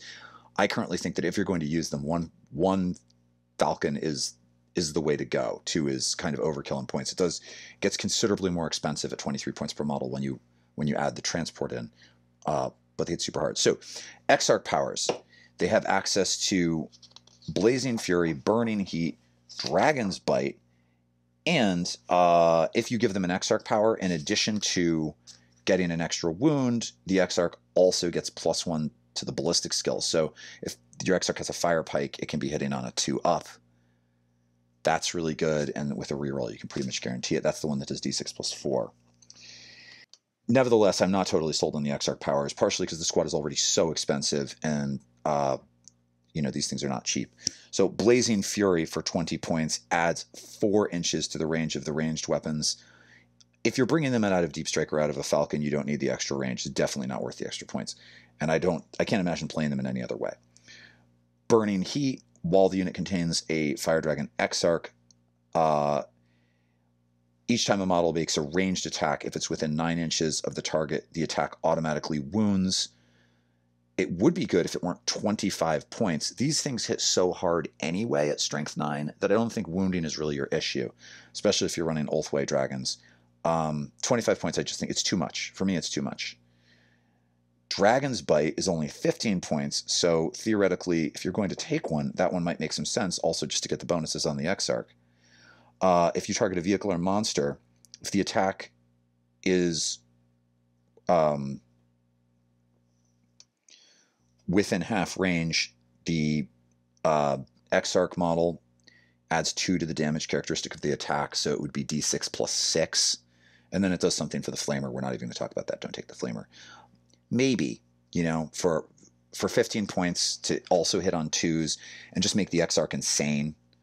The issue there, of course, is that getting within range, the Fire Pike has a range of 18 inches, so you'll still be exactly not within half range if it comes in out of Deep Strike or out of a Falcon. And I think that's really, ultimately, that's the reason that I'm not persuaded by the Exarch Powers. But they are something to think about. That's Fire Dragons, really solid target elimination. Banshees. Oh, I love Banshees. As an old Ibersil enthusiast, Banshees the best. And now they're good. I mean, I say the best aesthetically and figuratively and in terms of my enthusiasm for them, but now they're actually really, really good. They're not, let's be honest, they're not the best, but they're good. And I think they can find a place in a lot of lists.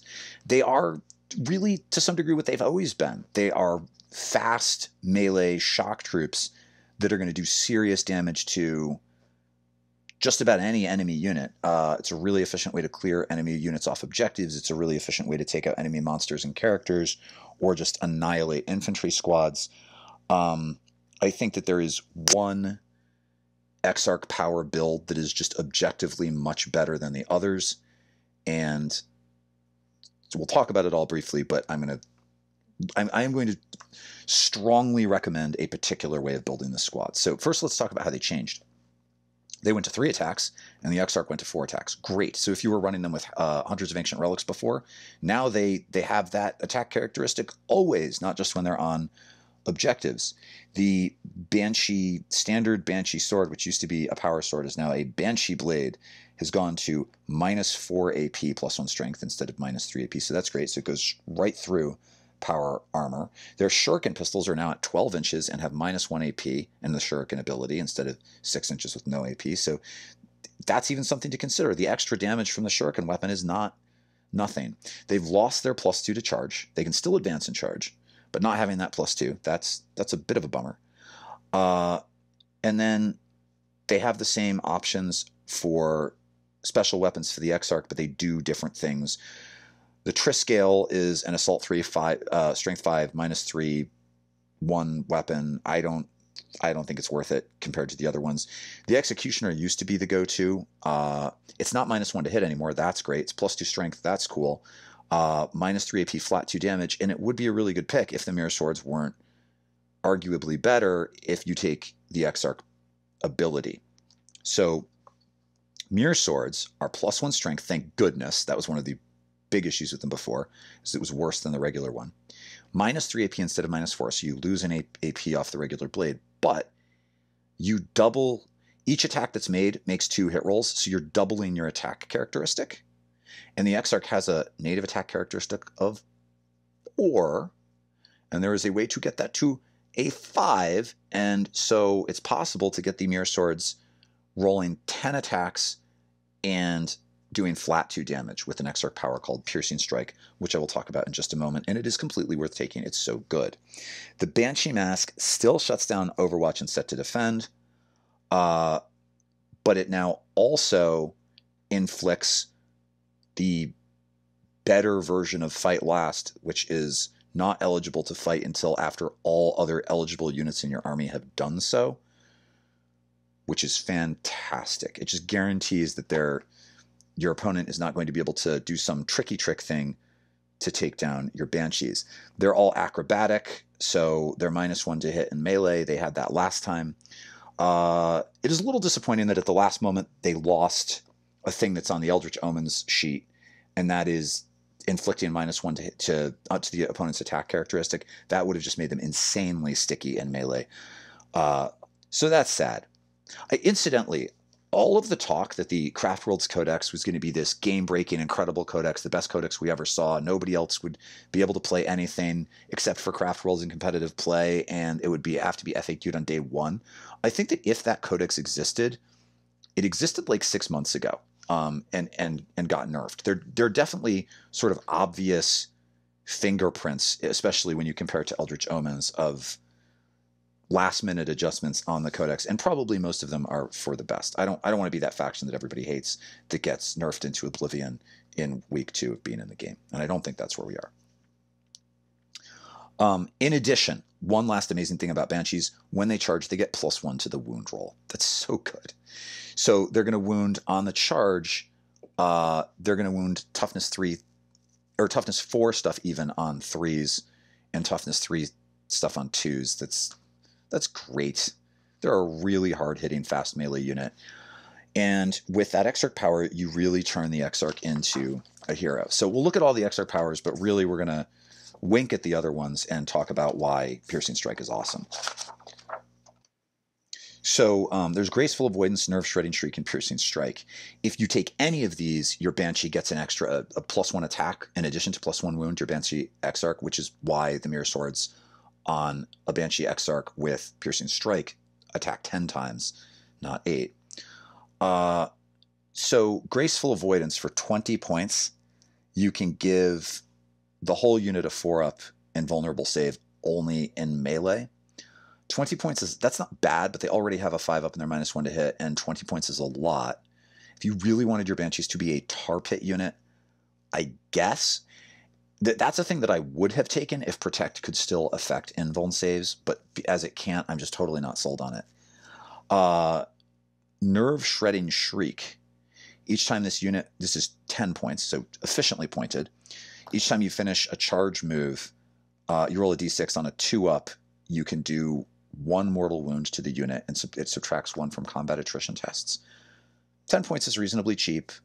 A mortal wound is good. Again, this is that like death by 1,000 mortal wound cuts thing. And in a situation in which you wiped out most of the squad and they would have been failing combat attrition tests on 2s, and now it's 3s, I guess it's good, but that's just so niche. When for another 5 points you could get Piercing Strike and make the Howling Banshee's Exarch model do an additional damage on its attacks, that's just obviously the one you take. So the only question with Banshees then becomes about how to deliver them to combat. What I think that you want them in a transport, or you want to bring them out of Deep Strike. If you bring them out of Deep Strike, you cast Ghost Walk on them and use a Strands of Fate die to guarantee at least a 6 for the charge on the Strands of Fate die, and then with the Ghost Walk, even if they roll a 1, they can't fail the charge. That's really good. Or you stick them in a transport. I've been putting mine in a Wave Serpent. You stick 5 Banshees in there with, maybe 5 Dire Avengers and a couple of Warlocks or whatever. Or even 2 squads of Banshees. They can't both have Piercing Strike, though, so that's sad. These Exarch powers can only be taken once. But the ability to move a transport into the midfield, keep it out of line of sight, keep your Banshees safe, and then they can jump out and advance and charge pretty much anything. That's great. If you keep a Strands of Fate die around for the charge roll, you can guarantee that they get there.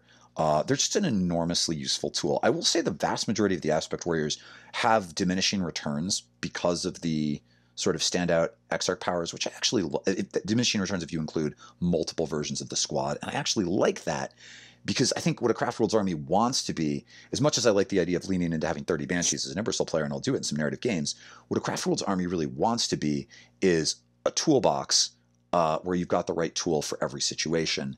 And so this sort of incentivizes taking a lot of different aspect orders, which is great. Okay, let's talk about Striking Scorpions. Striking Scorpions are really good, and they definitely give Banshees a run for their money as the go-to aspect melee option that's not Shining Spears. So Scorpions, like Banshees, went to 3 attacks. They have a slightly better native armor save at 3+ because they're wearing heavier armor. They've got a very different melee profile, and there are sort of different ways to make them good. These are sudden assault, advanced positions models, so they can start the game in the midfield. And I've already talked about this a couple of other times, so I'll say it again very quickly. One option with Scorpions is to start them 9 inches from your opponent's deployment zone, and if you get first turn, you move and charge something and basically auto-succeed. And if you don't, you use Phantasm to pick up the models, put them somewhere else, or put them into reserve for free. So, very solid play. Let's talk about their weapons. They all come default with a Shuriken Pistol and a Scorpion Chainsword. The Scorpion Chainsword gives +2 AP, so strength 5. I'm sorry, +2 strength. Only -1 AP, so that's a big come down from the Banshee Blades. But each time the bearer fights, you make an additional attack. So each Scorpion is rolling 4 attacks. Now, what it initially looks like is that Banshees are your go-to for eliminating heavy infantry, and Scorpions are good at butchering light infantry. And while that's true, the build-out for the Exarch and the way Mandablasters work actually make it so that the Scorpions also play into other kinds of opponents really well, and I think this is what really gets them there as a competitive option. Let's talk about Mandablasters first, and then we'll talk Exarch Power. So Mandablasters no longer do that irritating thing that they used to do. Now, all of your unmodified wound rolls of 6 inflict a mortal wound on the target in addition to any normal damage. Now, if you consider that each of your Scorpions with those Scorpion Chainswords is rolling 4 dice and the Exarch is rolling 5 dice, your opportunity to deal mortal wounds is considerably higher. And if you're an Ulthway player, you get to also reroll a wound die. If you cast Doom on the target, oh my goodness, is it insane, because you reroll all your failed wounds and get that many more 6s. It is unmodified 6s, so you can't sneakily get it to a 5. And then they have this ability called Sustained Assault, such that unmodified hit rolls of 6 score additional hits, although it specifically says that they cannot then benefit the Mandablasters. Now, I had, I think, wrongly stated in a previous video that there was a way to generate additional hits for Scorpions using the Beltan stratagem that generates additional hits on 6s, and because there's no clause like there is for Sustained Assault saying that those don't benefit the Mandablasters, they must. But then somebody pointed out that in an FAQ for Rail rules at the back of the Codex, there is specifically a rule saying that powers that generate extra hits don't trigger stuff like Mandablasters. So theoretically, the clause on the end of Sustained Assault is completely unnecessary. It's just everybody would have played it wrong if they didn't write that there. So sorry, this is one of those moments where that incredibly rare rule comes up.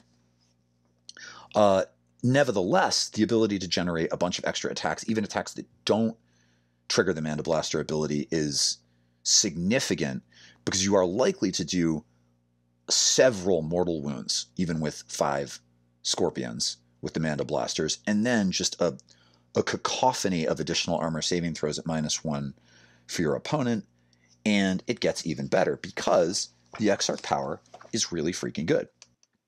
Oh, but let's just talk loadout first. So the Exarch can take either the Biting Blade or the Scorpion's Claw. You want the Biting Blade. I'm telling you right now. Scorpion's Claw is good, don't get me wrong. It's strength 6 -3 AP flat 2 damage, and then it's got a shooting profile that's an assault 2 shuriken weapon. But the Biting Blade creates some amazing opportunities. It's +2, so it takes you to strength 5, not 6. It's -2 AP, not 3, but it makes 2 additional attacks. So it takes the attack profile for your Scorpion Exarch to a 6, but then if you upgrade it and take an Exarch Power, that raises the attack profile yet 1 more to a 7.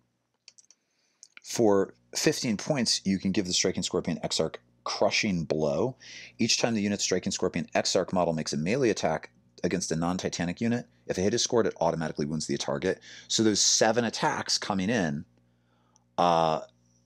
are auto wounding, and this means that if you're hitting something like a pretty tough vehicle, you're likely to rack up maybe 5 hits with the Exarch that are all auto wounding at -2 flat 2 damage.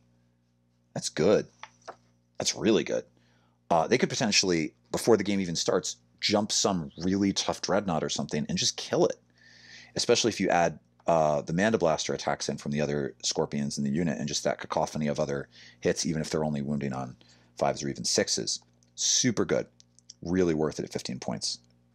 The other two, Deadly Ambush. While the unit contains a Striking Scorpion Exarch, if it's wholly within a terrain feature, melee attacks made by a model in this unit improve their armor pen by 1.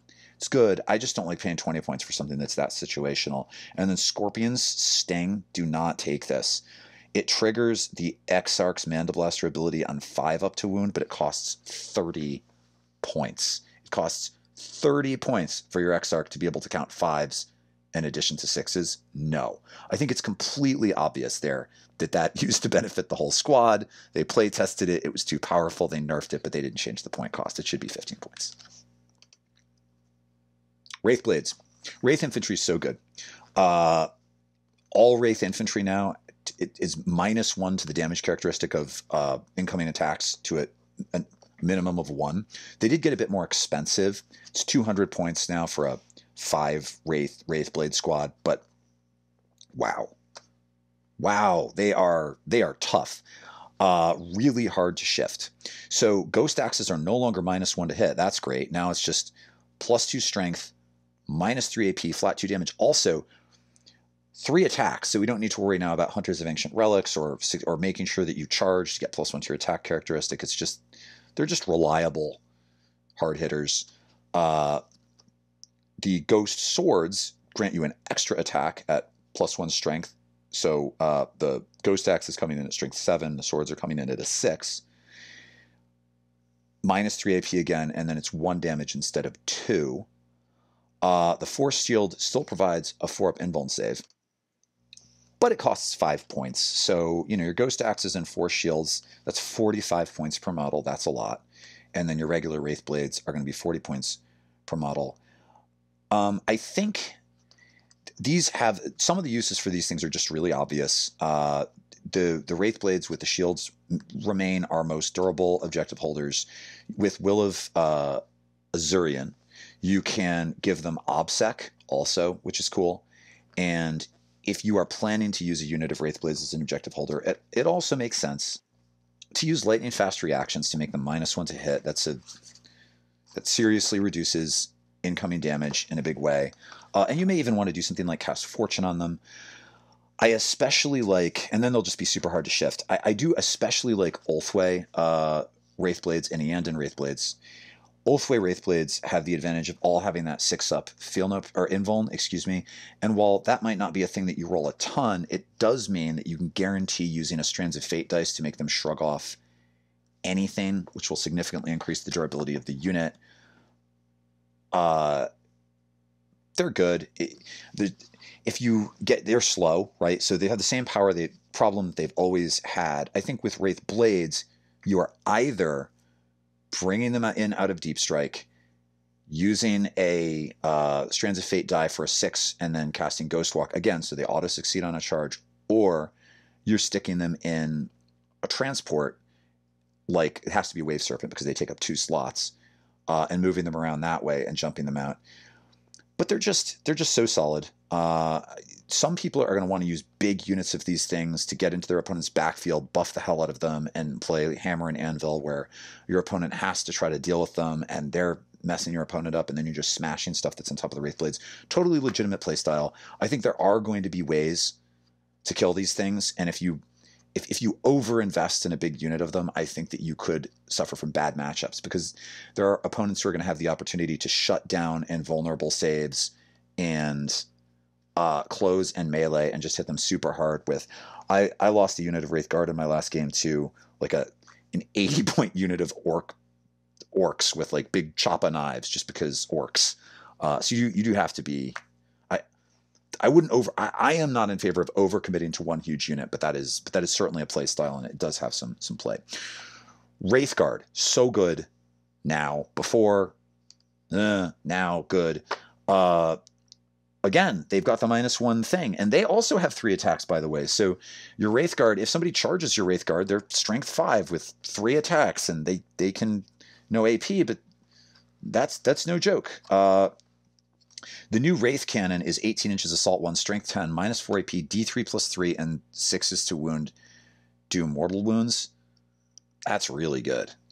Honestly, 5 Wraithguard might be expensive, or even 6, but they're, you know what, they're cheaper than 5 or 6 dragons in a falcon. And the dragons can no longer fire and fade back into the falcon, but the Wraithguard can just stand there being tough as nails, and that's cool. Don't get me, I'm not crapping on dragons, by the way. Dragons are good, but that is something to consider. Again, the Wraithguard are going to be a little bit slow to move around. What I have been enjoying doing with these guys is selecting the cannons, using behind enemy lines, dropping them into my opponent's backfield on turn 2 or 3.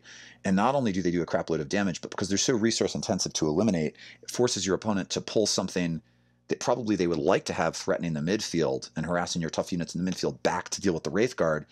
And you score some points for behind enemy lines. The Wraithguard eventually die, but it gives you an advantage in the midfield in terms of the distribution of resources. I think they're really effective in that role. The other thing that you can do, if you're playing Eandon, you drop them into a ruin, they have a 2-up save, and they ignore -1 AP.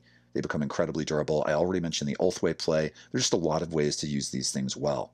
One of the only questions is whether you're going to take the Wraith Cannon or the D-Scythe. The D-Scythe only has a 12-inch range. It's Assault D6, Strength 10, -4 AP, only does 1 damage, Blast, and again, on unmodified wound rolls of 6, inflict a mortal wound. Again, death by 1,000 cut mortal wounds. That's cool, especially with the volume of fire and blast. I think it really comes, whether or not you want the D-Scythe or the Wraith Cannon, really comes down to what sort of tools you have in your list, other tools you have in your list to deal with hard targets versus hordes.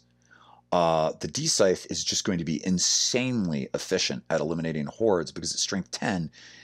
It even wounds Space Marines on a 2-up. I mean, that's insane, and it's going to ignore any armor of any unit with only 1 wound. So that's amazing, and it's certainly also going to be effective against hard targets. It's just not going to do as much damage to something like a tank as the Wraith Cannons. So which one is best for you is going to come down to what other stuff that you have in your list. I also think the fact that the D-Scythe is 5 points more expensive, for me, that's a factor. It makes me want to lean a little bit more into the cannon. I already mentioned that if you're running a lot of Wraiths, you probably want a Spiritseer. There are a lot of opportunities. Oh, they can now shoot in melee. That's the other really cool thing. So those Wraithguard you dropped into your opponent's backfield, if your opponent tries to like tag them, they can't rely on the Wraithbone Fists not having any AP. They're still going to get messed up. And lastly, the Wraith Lord, which is in the elite slot now. Some people are mad about this. I'm not mad about this. I'm not mad about this for 2 reasons. One, we have in a battalion, there are more elite slots than there are heavy support slots, and there are a lot of good heavy support units. 2, it has the core keyword, which they're not doing for the heavy support stuff, and that means that it benefits from psychic powers and even Autarch auras, and that's cool. It is a way to get 2 Bright Lances onto the field that can benefit from Guide and from Doom. Bright Lances are really good now. The Ghost Glaive got a serious boost. Before, the Ghost Glaive was only good against really hard targets, and now, like a lot of these big melee weapons, it has 2 profiles. It has the Crushing Strike and the Sweeping Blow. The Crushing Strike is Strength plus 2, taking you to a 9, -4 D3 plus 3. Wow, that thing hits hard. Or Sweeping Blow, where you double your attack characteristic. So they have an attack characteristic of 4. They don't have a decreasing profile. So that's 8 attacks, -2 AP, flat 2. That's really good. I will, however, point out that if you don't, in fact, spend 15 points on the Ghost Glaive, you still have Wraithbone Fists, which are really hecking good at Strength 7, -3 AP, flat 3 damage. Which makes, I think, the Ghost Glaive a little expensive at 15 points. I hate not taking the Ghost Glaive because it just looks so freaking cool. Mine are magnetized, though, so I think point-wise, the fists are good enough that that's probably usually going to be what you want to take. The real advantages, I think, to the Wraith Lord are that it's pretty efficiently pointed. Just the naked Wraith Lord is 100 points for a unit with toughness 8, 9 wounds, a 3-up save that can benefit from casts to make it tougher, and it's -1 to all incoming damage. That's really good as a unit that provides Lookout Sir to a HQ unit that wants to stand on a backfield objective, lay down some long-range heavy support fire, but also have the melee chops to be able to jump in if it needs to. An Ulthway Wraith Lord is particularly good because it has that 6-up feel no pain, or invuln save, excuse me, and so you can use Strands of Fate to shrug off like a las cannon shot. And for me, at least for Ulthway, that kind of gets it there. There's so much good stuff in this codex that it's hard to fit even things that are good into our list. I think the Wraith Lords, once you start giving them things like the Ghost, that's why the Ghost, you've got to try to keep it cheap. If you want to put a couple Bright Lances on it, now it's at 140 points. That's kind of a lot. If you want to put, however, a couple of Scatter Lasers on it, now it's only at 110, or a couple of Shuriken Catapults on it, or Cannons on it, now it's only at 120. Shuriken Cannons, that's like for a midfield Wraith Lord that wants to move up and grab a midfield objective. But I really think, if you cast, if you're playing Eandon and you cast Protect, which you can do because it is a core unit, you take it to a 2-up, it shrugs -1. There are a lot of ways to give this thing play, but I think it's either a backline objective holder that is a melee counterpuncher / melee discourager that also can keep HQs safe, or it moves up into the midfield and operates as a counterpuncher and bodyguard for HQs. I wouldn't just run at your opponent. I mean, that said, I guess if you had like 3 of the things and you were running at your opponent and they were Eandon or Ulthway, potentially it could provide target saturation and protect other things in your list. I think there are a lot of ways to use Wraith Lords effectively, and in a meta in which the cheapest units of Wraithguard are still 200 points, the ability to get that -1 to incoming damage on a T8 unit at only 100 points, there's probably some real play there. So that's what I've got. Sorry, long video, longer than I initially anticipated, but that's HQ, troops, and elites. Next time I will be back with the rest of the Craftworlds datasheets and the Codex. Hopefully that one will be a bit shorter. And I hope that you guys are as excited as I am to get these models on the table and play more with them. I think, as I've said before, I think the Codex is really deep and really exciting, and it's going to be this is going to be a great few months for us, I think. If you like this video, I hope that you will click like. If you have not yet subscribed to my channel, I hope that you will consider subscribing. If you have not yet told other Craftworlds players about this resource, I hope you might consider doing so. And if you just want to say hello to help out my algorithm, I always appreciate that too. Thanks, guys. I'll be back next time. Oh, last thing. I do have a Patreon. If you are interested in obtaining early access to these videos, you could sign up for my Patreon, which I will link in the video description. I will say that for the Codex review videos, because it's so time sensitive, this has been a rare circumstance in which my patrons have been getting them at the same time that you do. But after the last of these, we'll go back to patrons getting early access. So if that's something you're interested in, maybe you'll consider supporting the channel. Thank you so much. I look forward to seeing you next time. Take care.